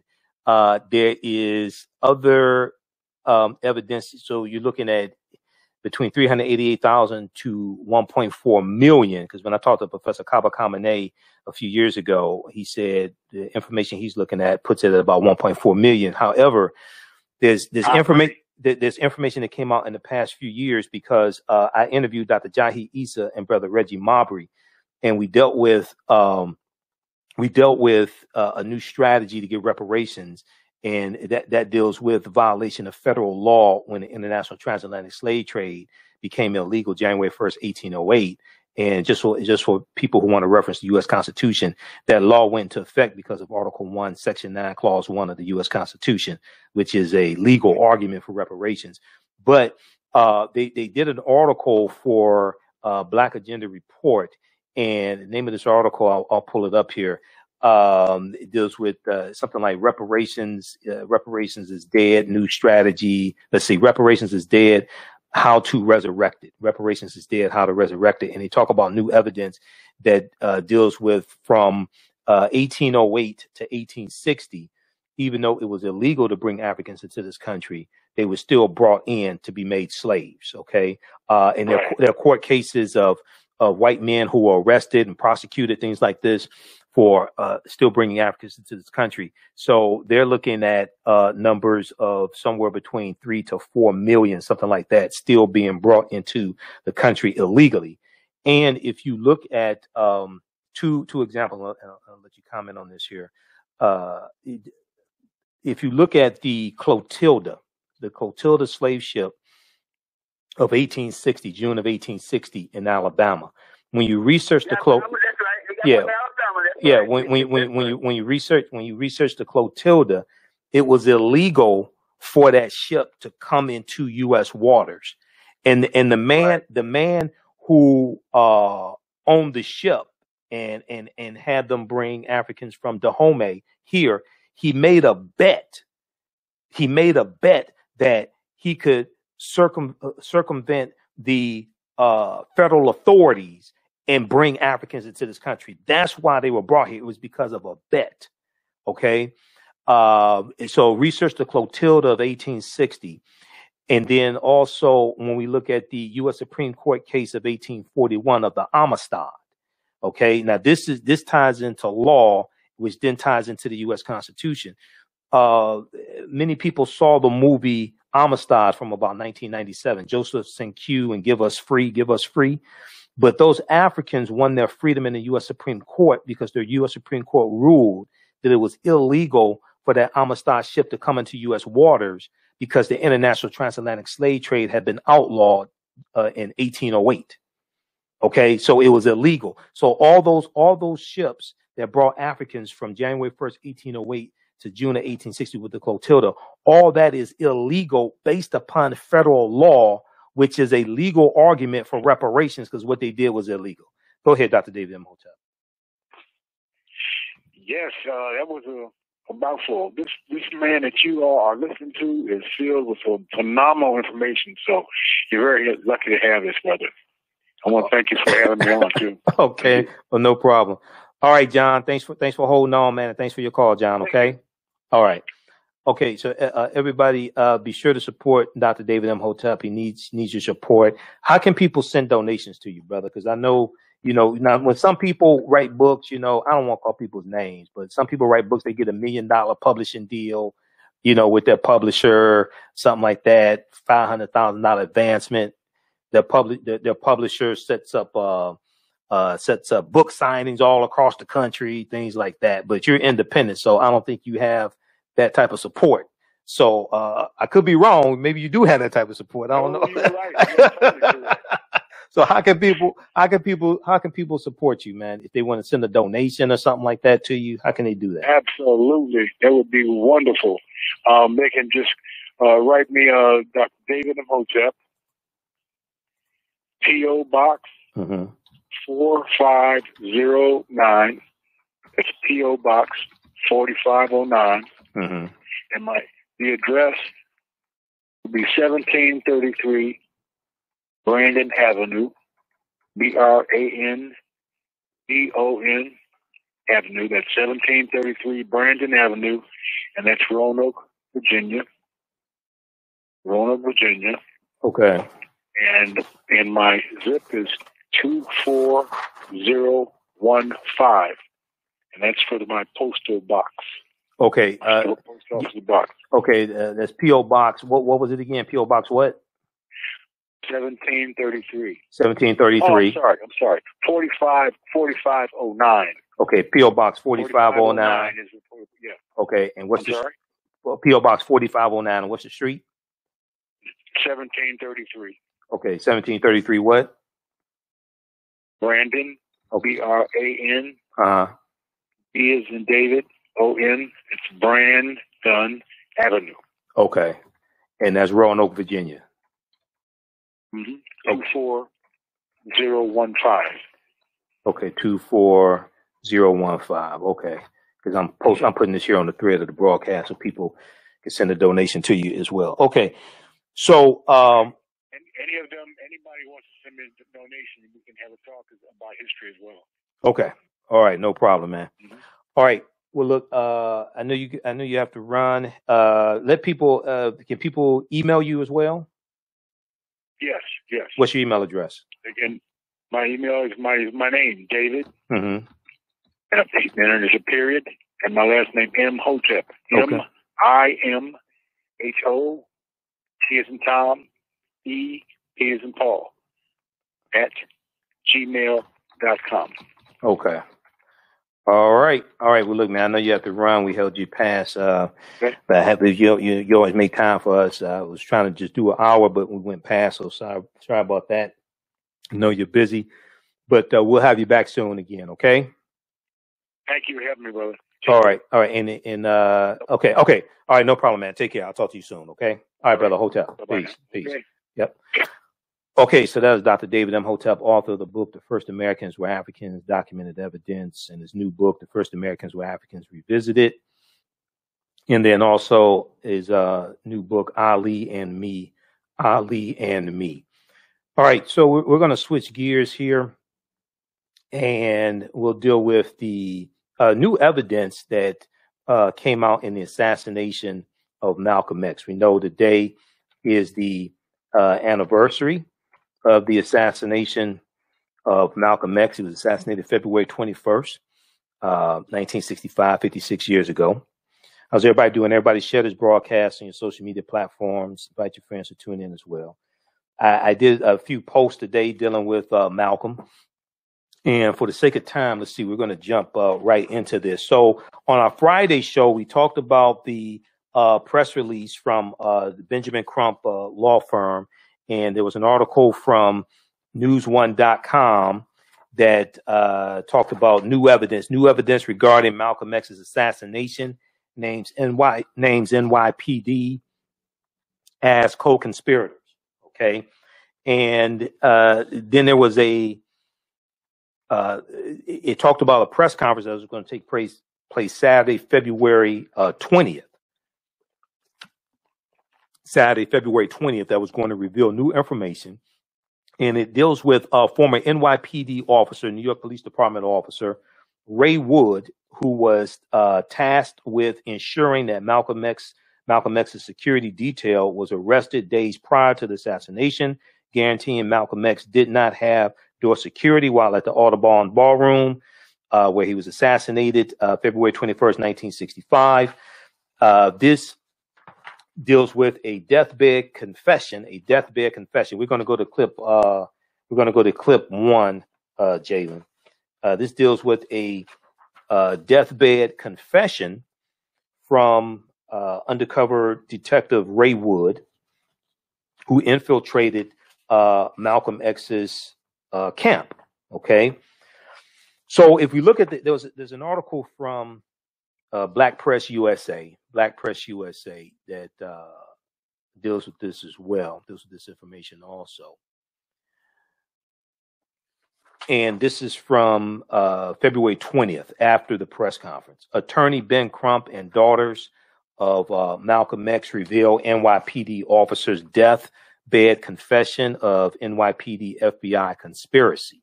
Okay, we're going to bring up this article as well. But what it says is, it goes on to say, almost 56 years to the February 21st assassination, 1965 assassination of Malcolm X, the slain leader's daughters and noted civil rights attorney are shining a light on those whom they believe are responsible for Malcolm's heartless murder. Now, the group gathered on Saturday, February 20th at the Audubon Ballroom, and it has since been renamed the Shabazz Center after Malcolm El-Hajj Malik El-Shabazz.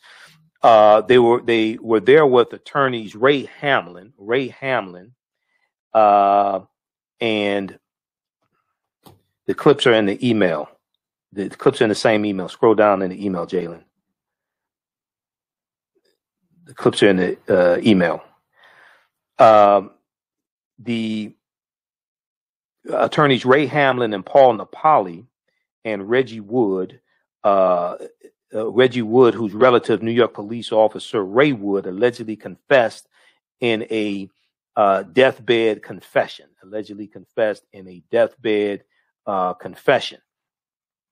Now, the gathering occurred in the same venue as the assassination, and just one day before the heinous crimes anniversary.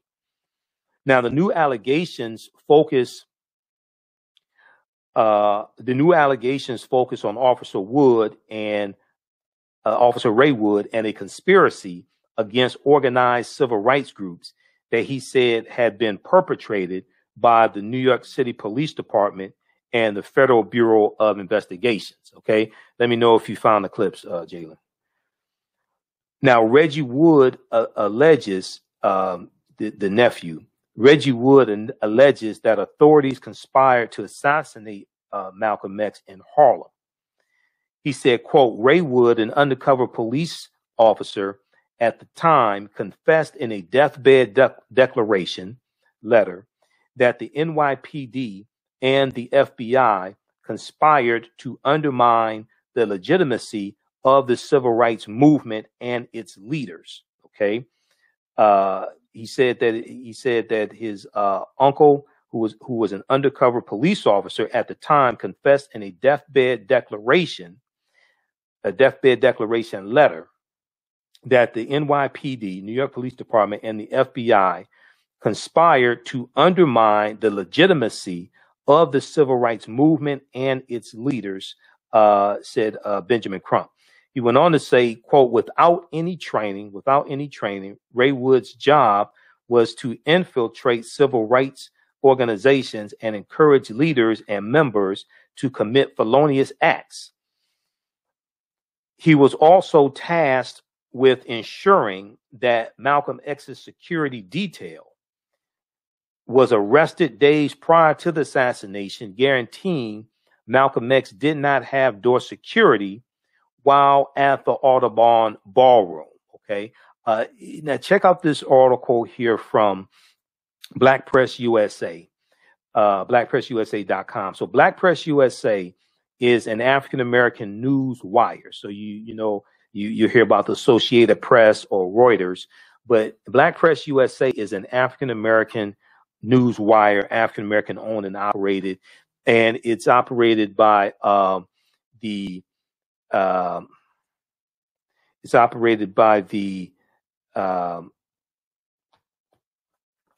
it's Association of African American Newspaper Publishers. Okay, Association of African American Newspaper Publishers. We're going to get this clip together. Okay. For some reason that stuff did not send when I sent the email. Hold on. We'll send it to you because I dropped the clips in there, and for some reason it didn't come through in the email. All right, just a second here. I'm going to send this to you. Cue up clip number 1 from ABC News. Okay, I just sent it to you. So you got the information for tonight's show, but the other information I dropped in below that didn't go through. All right. So Ray Wood's purported deathbed letter. Ray Wood's purported deathbed letter. I'm sorry. Let me back up. So yeah, Ray Wood's purported deathbed letter was delivered to three of Malcolm X's daughters, Kabbalah, Iyasa, and Gamila.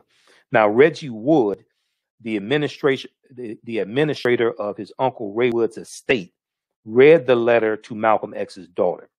Ray Wood served as an undercover New York City police officer with the Bureau of Special Services and Investigation.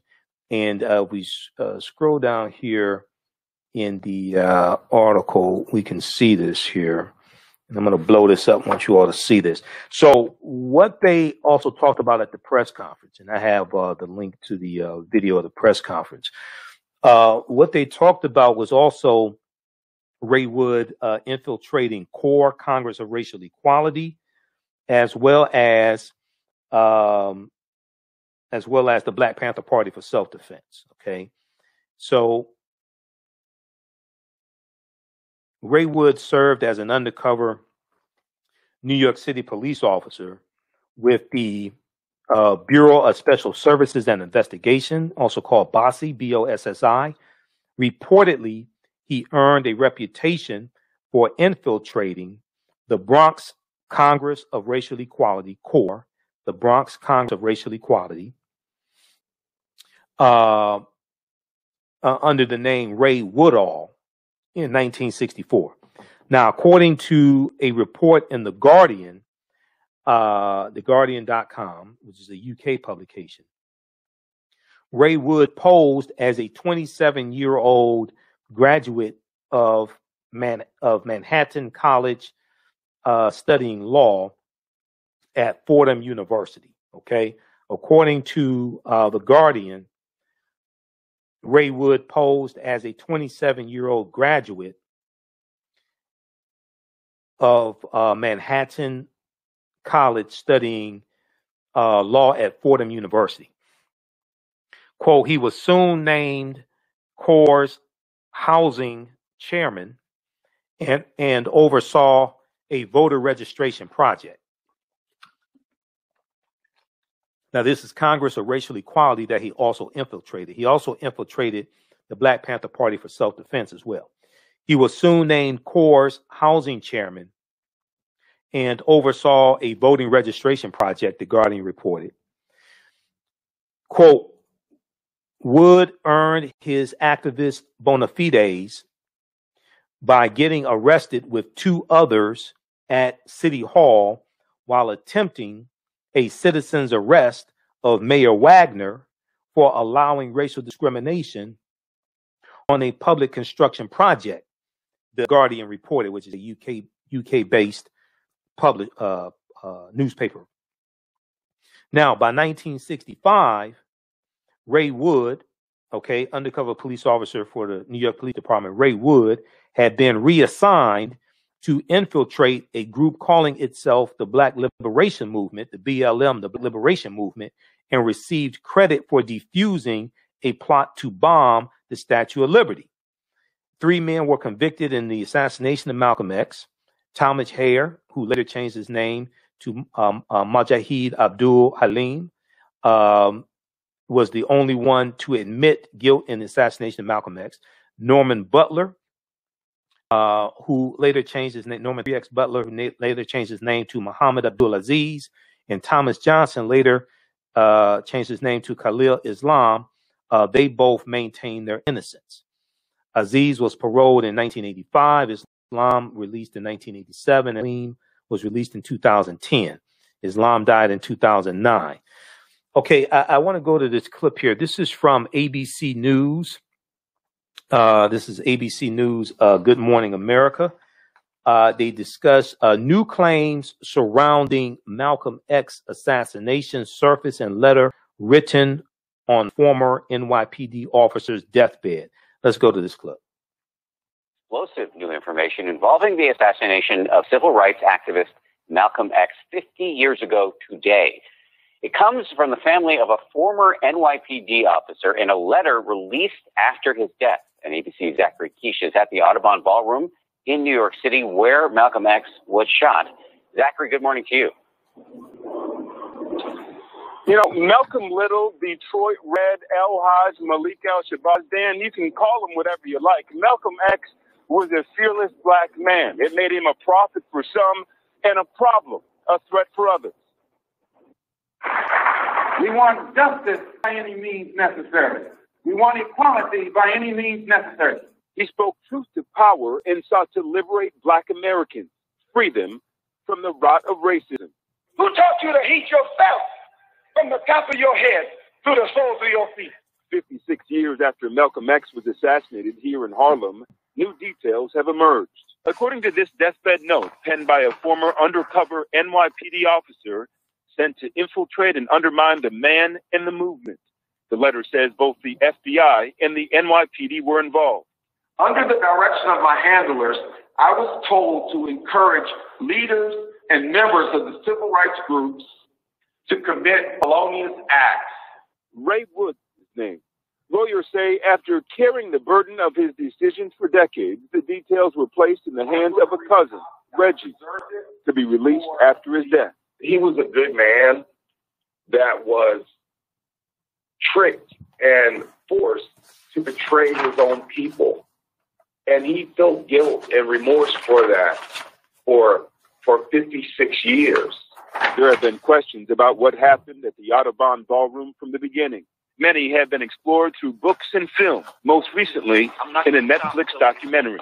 Because the official count of who killed Malcolm X, it's not true. Far too many African Americans who have stood up to voice equality and justice in this country have found themselves being persecuted, prosecuted, or in the case of Malcolm X, assassinated. The NYPD says it has provided all available records relevant to that case to the district attorney. The department remains committed to assist with that review in any way. Civil rights attorney Benjamin Crum says this is about restorative justice, setting the record straight. This is the only way we can bridge this divide. We have to have transparency plus accountability, and that's the only way we'll ever get to trust.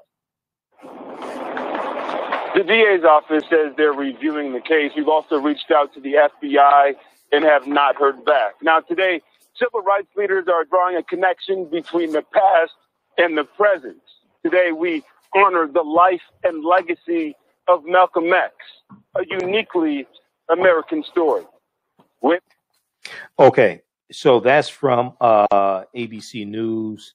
That is from February 21st, I think that is, from ABC News. Check that out. New claims surrounding Malcolm X assassination surface in letter. Okay, in letter written on former NYPD officer deathbed. We're going to go to this next clip. We're going to jump into clip number 3. Jalen, do me a favor, cue that up at about 17 minutes and 30 seconds. This is from the press conference. cue it up at about 17 minutes and 30 seconds. I'm going to come to that in just a second.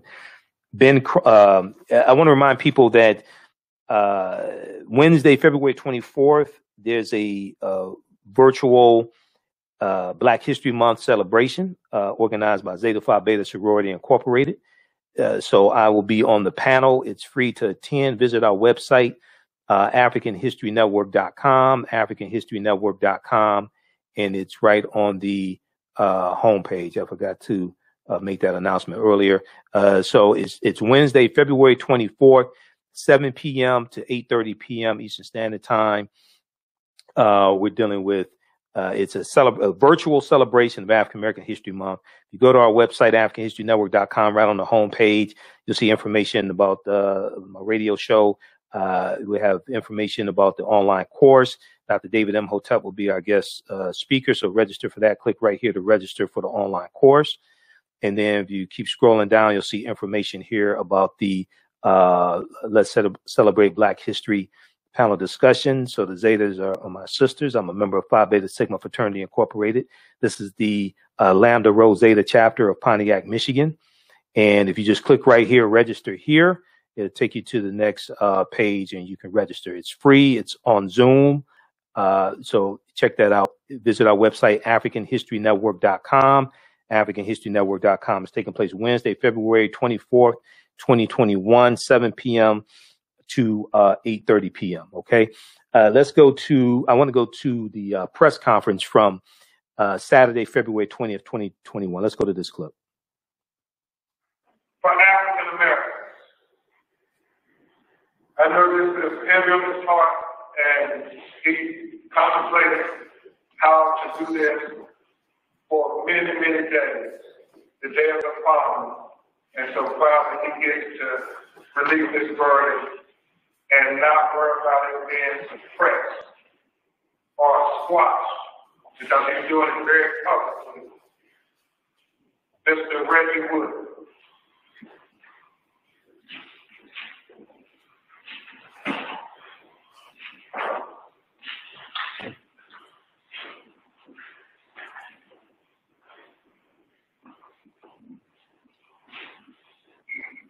Good afternoon.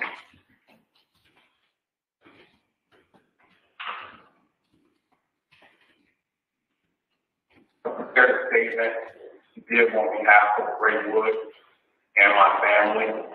Hopefully this helps you to understand more clearly where Ray was coming from, and also understand what I've been dealing with for the last 10 years after finding out this information. My name is Reginald Wood Jr.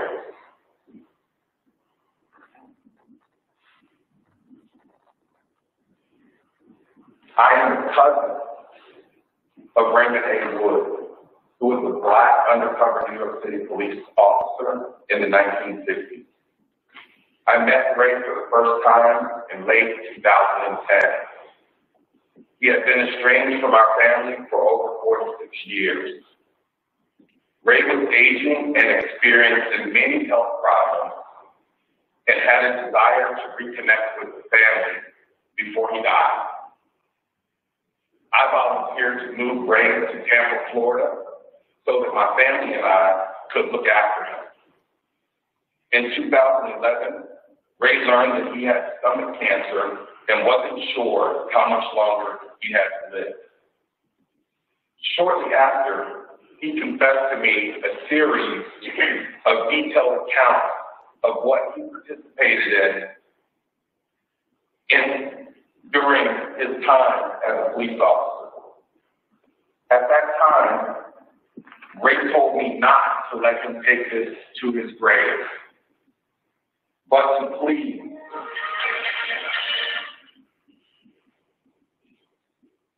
wait until he passed away to come forward with this information.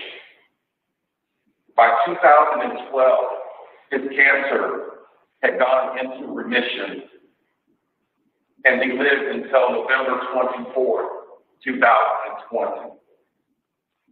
For 10 years, I have carried this confession secretly in fear of what could happen to my family and myself if the government found out what I knew. He lived in constant fear for over 46 years, worried about what the NYPD and the FBI would do to him and his family if he had told the dark secrets that he had held that helped destroy Black leaders and Black power organizations. After Ray's passing, I found a confession letter that Ray had written and mailed to my father back in 2011. This letter details his, the FBI, and the NYPD involvement in the assassination of Malcolm X.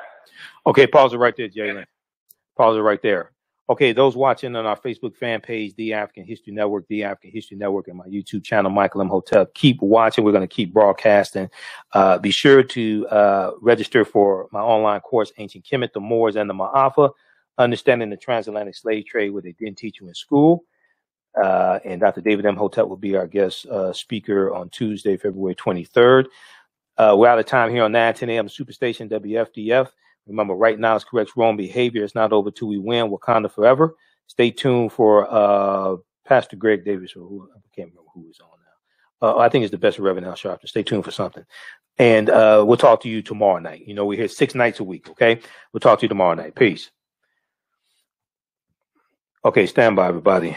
Let me disconnect this call. Okay, let me disconnect this call. All right. All right, we're going to pick up where we left off. Stand by just a second here. I'm trying to pick up. Okay, let's continue. He told me not to let him take this to his grave, but to please wait until he passed away to come forward with this information. By 2012, his cancer had gone into remission, and he lived until November 24th. 2020. For 10 years, I have carried this confession secretly in fear of what could happen to my family and myself if the government found out what I knew. He lived in constant fear for over 46 years, worried about what the NYPD and the FBI would do to him and his family if he had told the dark secrets that he had held that helped destroy Black leaders and Black power organizations. After Ray's passing, I found a confession letter that Ray had written and mailed to my father back in 2011. This letter details his, the FBI, and the NYPD's involvement in the assassination of Malcolm X, and how he was forced to betray his people. This letter helps me to understand the pain and guilt that Ray felt for the last 55 years. He conspired to help the NYPD assassinate Malcolm X. The false arrests and wrongful convictions of several leaders of CORE and the wrongful arrest of Black Panther members, including Tupac Shakur's mother, Afeni Shakur, which led to her giving birth to Tupac in prison. Unsure how to release this information and keep my family safe, I reached out to attorney Ben Crump, who advised me to place everything that I knew, along with this letter, into a factual memoir and publish it. By making this information available to the world, everyone will know at the same time, and I will no longer have anything to hide, nor can the government quiet me. On behalf of Ray He wanted the world to know that he is deeply sorry. I hope that this information helps the Shabazz family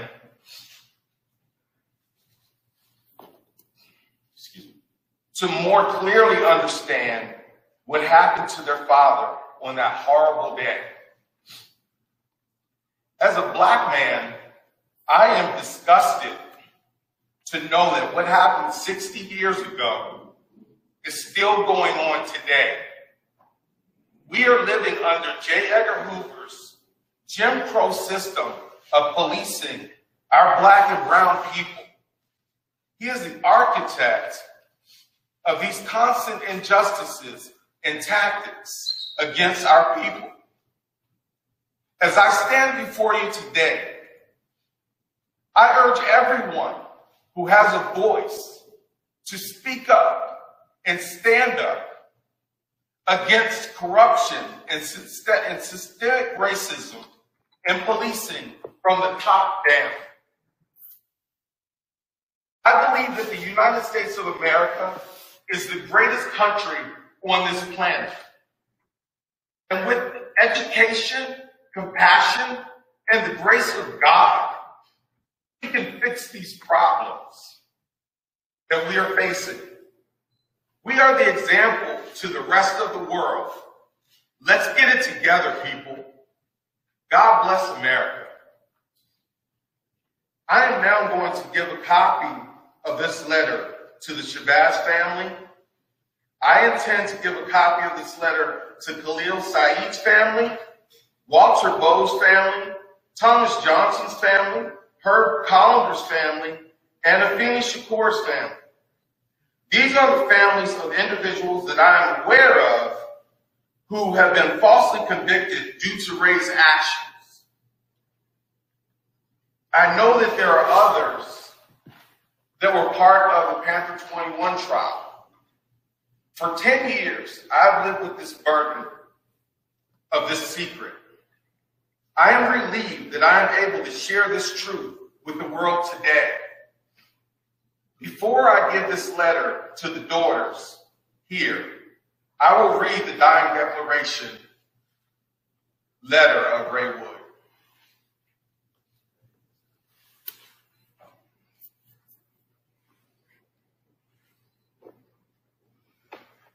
This is the original letter that was sent to my father on February 9th of 2011.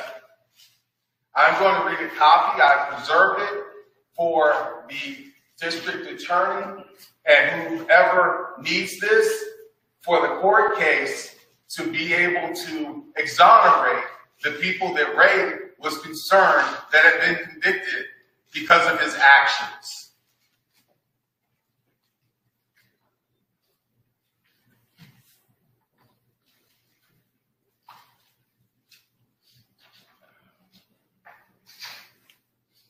It's dated January 25th, 2011. I, Raymond A. Wood, being of sound mind and body, wish to confess the following. I was a Black New York City undercover police officer from April 1964 through May of 1971. I participated in actions that in hindsight were deplorable and detrimental to the advancement of my own Black people. My actions on behalf of the New York City Police Department, bossy, were done under duress and fear that if I did not follow the orders of my handlers, I could face detrimental consequences. Presently, I am aging with failing health. Recently, I have learned of the death of Mr. Thomas Johnson and are deeply concerned that with my death, his family will not be able to exonerate him after being wrongfully convicted in the killing of Malcolm X. The facts are as follows. April 17, 1964, I was hired by the New York City Police Department. Without training, I was immediately assigned to the Bossy Investigation Unit. After witnessing repeated brutality at the hands of my coworkers, in parentheses, police, I tried to resign. Instead, I was threatened with arrest by penning marijuana and alcohol trafficking charges on me if I did not follow through with the assignments. Under the direction of my handlers, I was told to encourage leaders and members of the civil rights groups to commit felonious acts. The Statue of Liberty bombing idea was created by my supervisor/handler. Using surveillance, the agency learned that Bo and Saeed were key players in Malcolm X's crowd control security detail.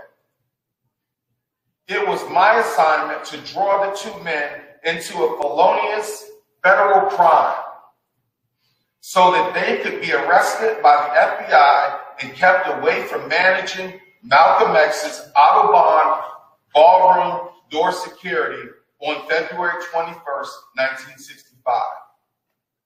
On February 16th, 1965, the Statue of Liberty plot was carried out and the two men were arrested just days before the assassination of Malcolm.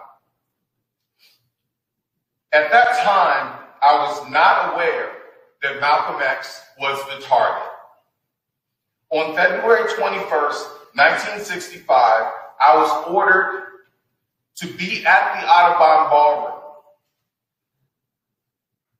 where I was identified by witnesses while leaving the scene. Thomas Johnson was later arrested and wrongfully convicted to protect my cover and the secrets of the FBI and the NYPD. I have placed my full confession into the care of my cousin, Reginald Wood, Jr. I have requested this information be held until after I have passed away. It is my hope that this information is received with the understanding that I have carried these secrets with a heavy heart and remorsefully regret my participation in this matter. Raymond A. Wood.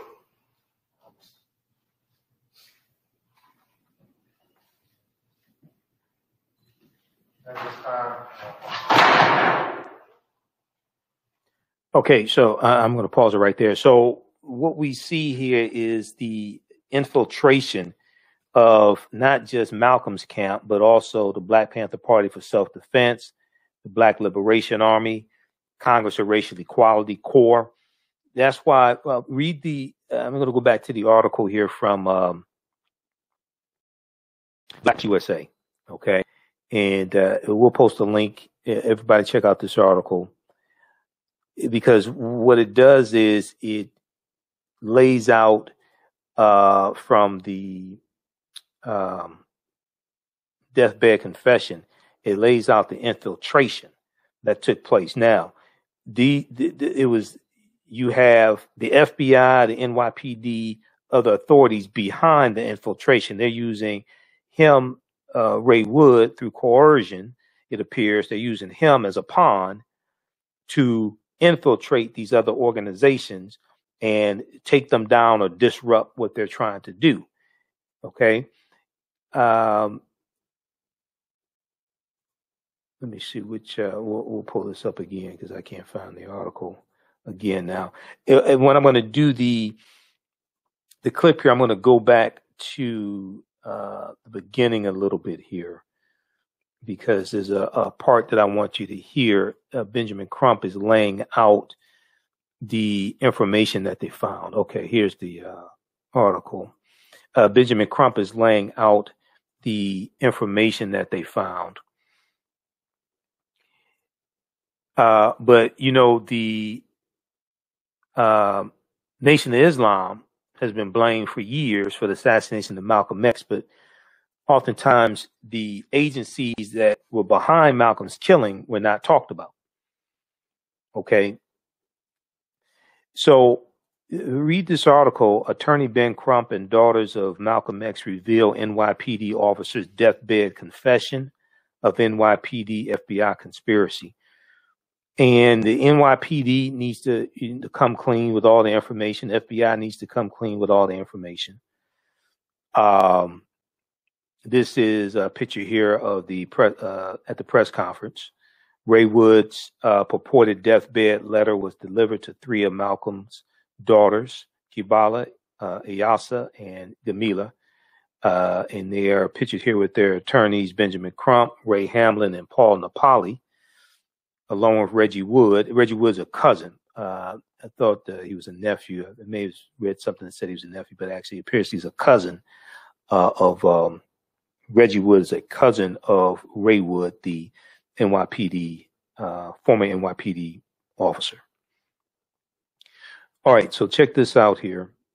I want to go back to the beginning here, and it was, we'll post a link. You can watch this. I found the video on YouTube, the press conference. Originally, I looked at Ben Crump's website for his law firm. It wasn't there. Maybe it's there now. So we'll see. But I want to go back to the beginning here. We're here today to talk about restorative justice, because the past is prologue. The fact that Ray Wood, this New York undercover police officer who wrote this deathbed dying declaration of his involvement at the behest of the New York Police Department, the FBI, conspired to discredit civil rights leaders, black nationalist leaders, and even worse, to kill them, when you consider the assassinations of Malcolm X, Fred Hampton, and Martin Luther King Jr. The past is prologue, because just as they continue to enact an intellectual justification of discrimination to justify what happened to Malcolm, they also use the intellectual justification to discriminate today to justify what happened to Breonna Taylor, what happened to 12-year-old Tamir Rice killed in Cleveland, Ohio, to justify the killing of Philando Castile, the killing of Terrence Crutcher, the killing of Alton Sterling, and so many other names that never received any form of justice after they were unjustifiably murdered. Also, the letter is very revealing and riveting, because it talks not only about the conspiracy that they engaged in to kill Malcolm X, it talks about the conspiracy to wrongfully convict the Panther 21 and Tupac Shakur's mother, Afeni Shakur, which led to her being incarcerated while she was awaiting trial, that she miraculously represented herself and was found not guilty.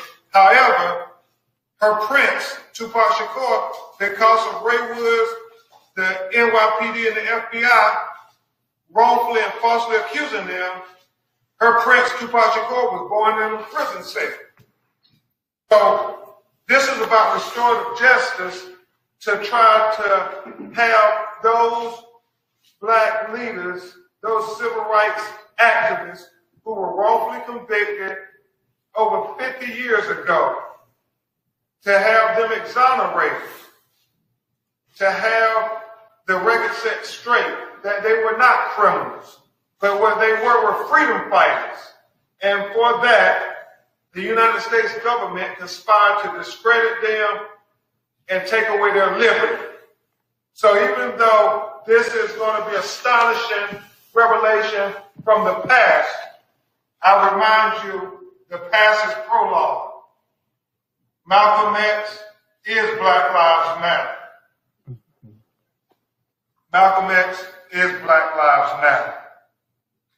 At this time, you hear from a great lawyer, Omega Psi Phi member, a good man, standing for justice with the sisters of Malcolm X lineage, Attorney Ray Hamlin from New Jersey.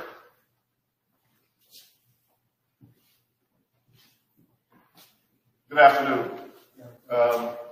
As I stand before you thinking back 56 years ago tomorrow, take a moment to think about being here today and how tragic events of that day tore through the fabric of this community, tore through the fabric of this nation, and certainly tore through the fabric of this family. And the fact that we are here decades later with information from an undercover New York City police officer that I understand will recount or has recounted in chilling detail of his involvement and the involvement, as I understand it, New York City police and perhaps the FBI. Fact of the matter is, the world lost an icon. This nation lost an icon. But the family lost a father and a husband. And as important as it is to the world, it pales in comparison to the importance for his family, for his daughters, 3 of whom are here. So what we're trying to do, and Brother Crump talked about restorative justice, is as lawyers to try to pursue relentlessly justice. On behalf of the legacy of Malcolm X, Dr. Betty Shabazz, on behalf of his family, his lineage, who is here, and who deserves it more than any of us. And that's what we're trying to do today. So, any of the daughters. So we look forward to this information that's going to be released. Okay, so we're going to pause it there. You can watch the rest of it on YouTube, and they may have it at Ben Crump's on his Twitter page. I follow him on Twitter also, and at his law firm's website. Check there as well. Okay, so once again, this is more evidence coming out, and then they need to relaunch an investigation into dealing with Assad Shakur, because the evidence appears that Assad Shakur was set up. So that case needs to be reopened as well. There was an article from face-to-faceafrica.com that people should check out. This deals with Eugene Roberts. Now, Eugene Roberts also infiltrated Malcolm's camp as well, also known as Gene Roberts. And I'm going to pull up this article as well. We posted this on our Facebook fan page, the African History Network. And it got about 2,000 likes, something like that. This is the little known story of Eugene Roberts. No, I'm not going to go deep into it. I'm going to show it to you. You can read it here because we've already been on for 2 hours, over 2 hours actually. And I have to be back here tomorrow to do the Monday show. Okay, but read this article here. It's a fascinating article from face-to-faceafrica.com. The little-known story of Eugene Roberts, the black NYPD secret agent who infiltrated Malcolm X's inner security and the Black Panther Party. Okay, and this is written by Michael Dacosi, November 20th, 2019. November 20th, 2019, for face-to-faceafrica.com. Here's a picture of Eugene Roberts there. And I saw an interview with him. I think he's in the documentary, how the FBI's War on Black America, something like that. I think he's in that documentary. There's an interview I saw with him years later. But Eugene Roberts, also called Gene Roberts, was close by when Malcolm X was killed at the Audubon Ballroom. In fact, Roberts was photographed trying in vain to resuscitate Malcolm X at the assassination. He was a man known affectionately within the Organization of Afro-American Unity, an organization Malcolm X founded to bridge the gap between African Americans, between Africans on the continent of Africa and those in the diaspora. He was known as Brother Gene, only later to be confirmed as an undercover agent with the Bureau of Special Services and Investigation, BOSSI, and the New York City Police Department, which is the same agency that Ray Wood apparently worked for. Now, imagine, well, maybe I shouldn't say this, but you're talking about an agent, and then they show a picture. They had a picture of Herschel Walker here also. And Herschel Walker testified at the reparations hearing against reparations for African Americans. These are some people Harriet Tubman would have at least left on the plantation. But BOSS was a super secret political intelligence unit nicknamed the Red Squad when Roberts infiltrated the OAAU, Organization of Afro-American Unity. He managed to become one of Malcolm's chiefs of security while being an NYPD undercover cop. Two of the three men convicted of killing Malcolm X, Norman Butler and Robert 15X Johnson, were almost certainly not at the scene of the crime. The evidence points to a confluence of three groups involved in Malcolm X's assassination: institutional forces, NYPD, FBI, CIA. Now, this is back in 2019. This article came out. The Nation of Islam and elements within Malcolm's own circle after his split with the NOI. What is clear is that all these groups had a vested interest in eliminating Malcolm X, who had at the time of his death become a potent threat to the established system, thanks to his mobilization of disgruntled African Americans as well as the working class. His growing partnership with Ghanaian President Kwame Nkrumah helped birth the OAAU, molded on the Continental Organization of African Unity of Independent African States. Okay. And here's a picture of Malcolm X with Gene Roberts also. All right, check out the rest of this article here. This is from face-to-faceafrica.com, face-to-faceafrica.com. The little-known story of Eugene Roberts, the black NYPD secret agent who infiltrated Malcolm X's inner security and the Black Panther Party. Yeah, watch Eyes on the Prize also. The documentary series Eyes on the Prize. Watch that as well.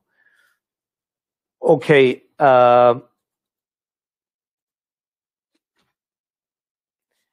Be sure to register for the online course that I teach, the 8-week, 16-hour online course, Ancient Kemet, the Moors, and the Maafa, Understanding the Transatlantic Slave Trade, what they didn't teach you in school. Ancient Kemet, the Moors, and the Maafa, Understanding the Transatlantic Slave Trade, what they didn't teach you in school. This is a 16-week, this is an 8-week, 16-hour, Lord, it's not 16 weeks. This is an 8-week, 16-hour online course that I teach. We deal with thousands of years of history, and we deal with what led up to the transatlantic slave trade happening as well. I do a PowerPoint presentation. We have book references. There's about 50 articles that I reference. You don't have to buy any of the books to follow along in the class. We deal with what led up to the transatlantic slave trade taking place. We deal with ancient Africa. We deal with the 800-year occupation of Europe by the Africans known as the Moor. So we can't start studying the transatlantic slave trade and slavery. We have to deal with a chronology of what leads to it taking place. And the Moors are taking teachings from ancient Kemet, ancient Egypt into Europe and the Nile Valley region of Africa. They're taking this into Europe, and these teachers are going to bring Europe out of the dark ages, the math, the science, the agriculture, the chemistry, new ways to make blades and swords, things like this. They also introduced something called a fire stick, which is a long stick that fired one round. That's going to be manufactured into the first gun. You see the first gun manufactured about mid 1300s in Europe, but it's based upon technology the Moors taken to Europe as well. They're taking in musical instruments, all these things. They're teaching Europeans how to read, how to write, how to bathe. All this is going to come back and kick us in the behind. So when you go to our website, AfricanHistoryNetwork.com, you scroll down the page, you see the information for the online course. Click right here to register, and it takes you right here to our page, and click right here on enroll. So it's on sale $80, regularly $130. And you can watch from around the world. You can watch classes over and over again. So if you miss anything, you can go back and watch it. Okay. As soon as you register, you can watch the class from this past Tuesday when we had Sister Nubia Wardford, the cultural anthropologist, as our guest speaker. There's also bonus content there you can watch as well. Okay. And we'll post a link here again also. We also have the 15 DVD bundle pack, the Black History Month 15 DVD bundle pack at our website, AfricanHistoryNetwork.com. It's the Michael Imhotep 15 DVD bundle pack. So when you scroll down the page, below the information for the online course and below where I'm speaking on the 24th, you see it here. It's a 15 DVD bundle pack of lectures I've done. It's on sale $100, and it includes presentations dealing with the film Black Panther. It includes presentations dealing with the origins of African American History Month and Dr. Carter G. Woodson. All that's in the bundle. It's a 15 DVD bundle pack. We have it on digital download also. Okay, we have these orders shipping out this week. And there's 3 lectures dealing with the film Black Panther that I'm on. The first one is almost a 3-hour presentation, Black Panther Analysis, African History, Culture, and Afrofuturism. I did about 3 months of research on the film Black Panther and studying the history of the Black Panther comic book so I could do these presentations. Then also you have them dealing with Malcolm X, Dr. King, the distortion of the legacy of Dr. Martin Luther King Jr., the revolutionary, will not be televised on the television. There's one here dealing with Black Panther, lessons from the film Black Panther, economic guerrilla warfare and political self-defense. How do we take the enthusiasm from the film Black Panther and use that for economic empowerment and political empowerment? This deals with the 3/5 Compromise of 1787 and the history of the Electoral College.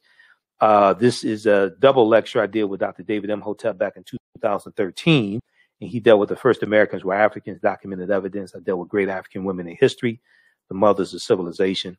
So we have some other presentations in here also. It's a 15 DVD bundle pack, Black History Month bundle pack. And one of the presentations you get is Great African Women in History, the Mothers of Civilization. So I deal with some well-known African women and some not so well-known from all different time periods, okay? So that's available at our website, AfricanHistoryNetwork.com, AfricanHistoryNetwork.com. We'll post a link here for the online course so you can register for that. And then also the DVD bundle pack. And all my lectures are at our website, AfricanHistoryNetwork.com. We also have some of them in digital download format as well. Okay, today is Nina Simone's birthday. We'll talk some more about Nina Simone on our Monday show. So Brilliant Sister, everybody remembers the song Mississippi Goddamn. Everybody remembers that. She's part of the civil rights movement as well. Nina Simone, let me pull this up here. We posted about it from the National R&B Music Society, Inc. We posted about it on our Facebook fan page, The African History Network. Okay, so remembering Eunice Kathleen Wayman, known professionally as Nina Simone. She was born February 21st, 1933. She passed away April 21st, 2003. And she was a singer, songwriter, pianist, arranger, and activist in the civil rights movement. Her music spanned a broad range of music styles, including classical, jazz, blues, folk, R&B, gospel, and pop. Okay, so we'll talk some more about Nina Simone on our on tomorrow's show, as well as Sidney Poitier. Sidney Poitier just had a birthday. Also, it was February 20th for Sidney Poitier. He turned 94 years old.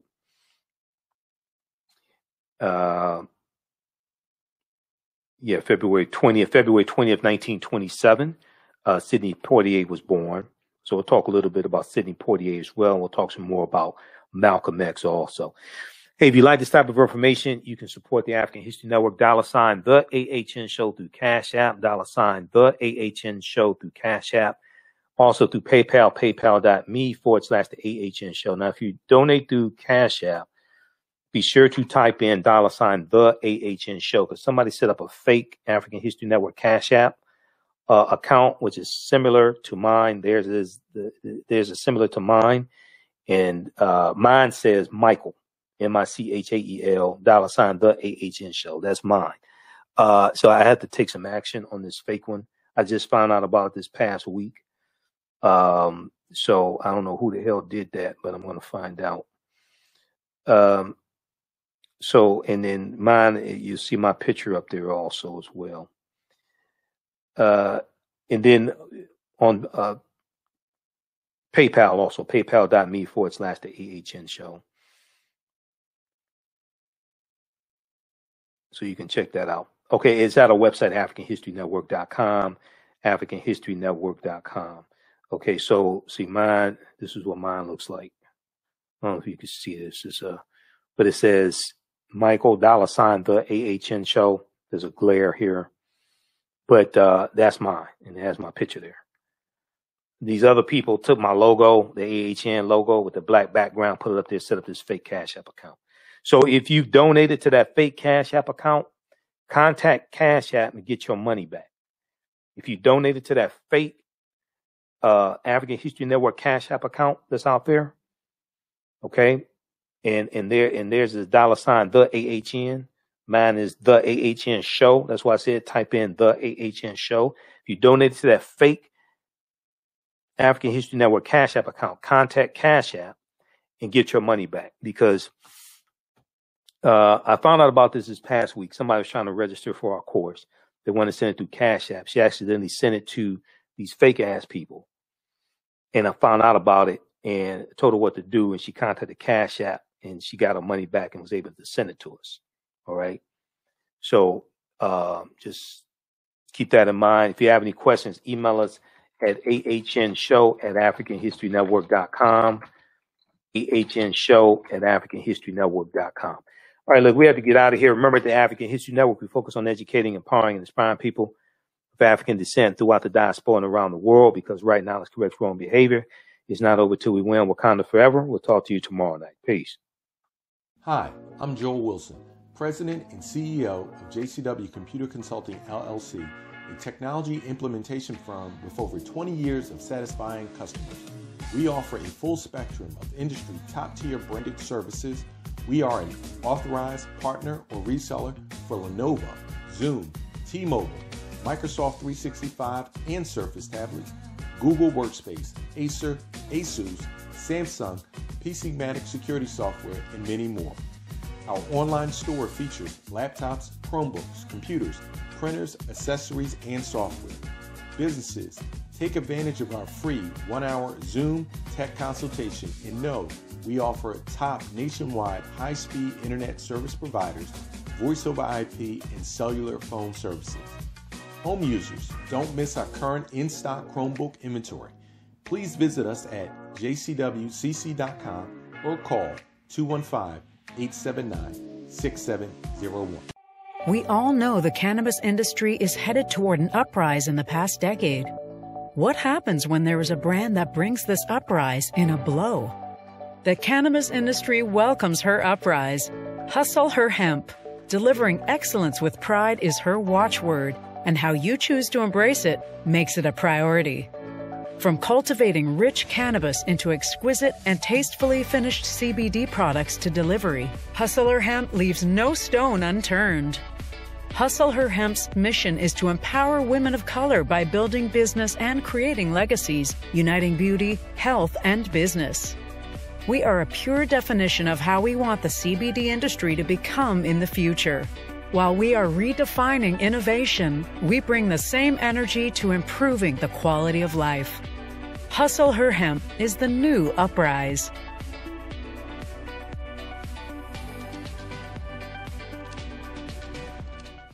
With blackbusinesstee.com, the messages are clear and meaningful. Keep your business in the black and out of the red. Mind your black business. Know your numbers and plan strategically. Black Business Boss, lead your industry. Support black business, encourage, patronize, and uplift one another. BlackBusinessTea.com currently has products sold in Detroit, Atlanta, Chicago, and Los Angeles, with proceeds returned to the black community. They have a wide selection of hoodies, t-shirts, mugs, hats, sweatshirts that support black-owned businesses. Visit the website blackbusinesstee.com. That's blackbusinesstee.com. Do you have an idea or business that requires app development or thinking of moving your IT resources to the cloud? We have post-paid and profit-sharing plans for unique ideas or profitable businesses. Who can take advantage of this unique program? Entrepreneurs with unique ideas, startups, small to medium businesses. Contact us 267-209-0352. Visit nomadicsystems.net, nomadicsystems.net today. Intuitive Design Clothing is an online accessory store that sells one-of-a-kind signature statement pieces for men and women. They also specialize in fashion consultations, closet organization, and decorating small spaces. Are you looking for a statement piece for a special affair, or would you like to add some select pieces to your ensemble of accessories? If you're looking for something different, definitely contact Keith Norman, owner and CEO of Intuitive Design Clothing. Visit their website, intuitivedesignClothing.com. That's intuitivedesignClothing.com, and you can email her at info@intuitivedesignClothing.com. Intuitive Design Clothing is where every entrance is a grand entrance. Soul Natural Beauty Products offers organic, plant-based skin and hair care products that will rejuvenate skin and naturally grow and thicken hair. Their whipped shea butter can heal or restore damaged skin cells to prevent hyperpigmentation and skin breakouts. All products are made with organic plant-based ingredients. Their maximum hair growth oil is fortified with organic herbal extracts and undeniably proves that Mother Nature knows best. It thickens, lengthens, softens, and conditions all types of hair. They even guarantee hair improvement within 90 days or a full refund. Their all-natural 24-hour deodorant leaves the body smelling fresh without sweating for up to 24 hours. It does not stain fabric, goes on smoothly, and has a refreshing lavender and frankincense aroma. It can be used by men, women, and even children. Place your order today at soulnaturalbeautyproducts.com. That's soulnaturalbeautyproducts.com, and follow them on Facebook at Soul Natural Beauty Products. Yaya Rule is a line of African print-inspired apparel catered to the black community. The pieces include t-shirts, sweatshirts, hoodies, jackets, dresses, skirts, activewear, bags, and other accessories and home decor.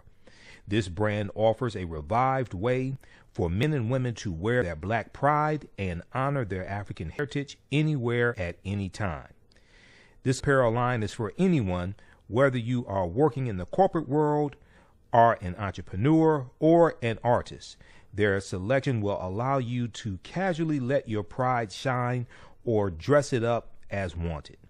It is for those who have already embraced African fabrics and for those who are just getting introduced to them. Reclaim and experience a part of our culture with rich and colorful African prints. The clothing line and the accessories are available right now starting at $17.99. For more information on the new items and accessories, visit YayaRule.com.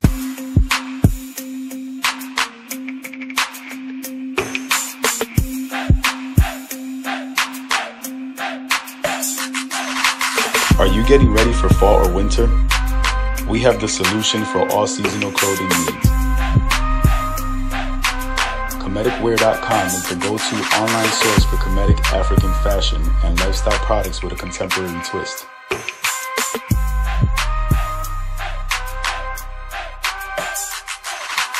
We're committed to offering unique styles reflecting our African heritage.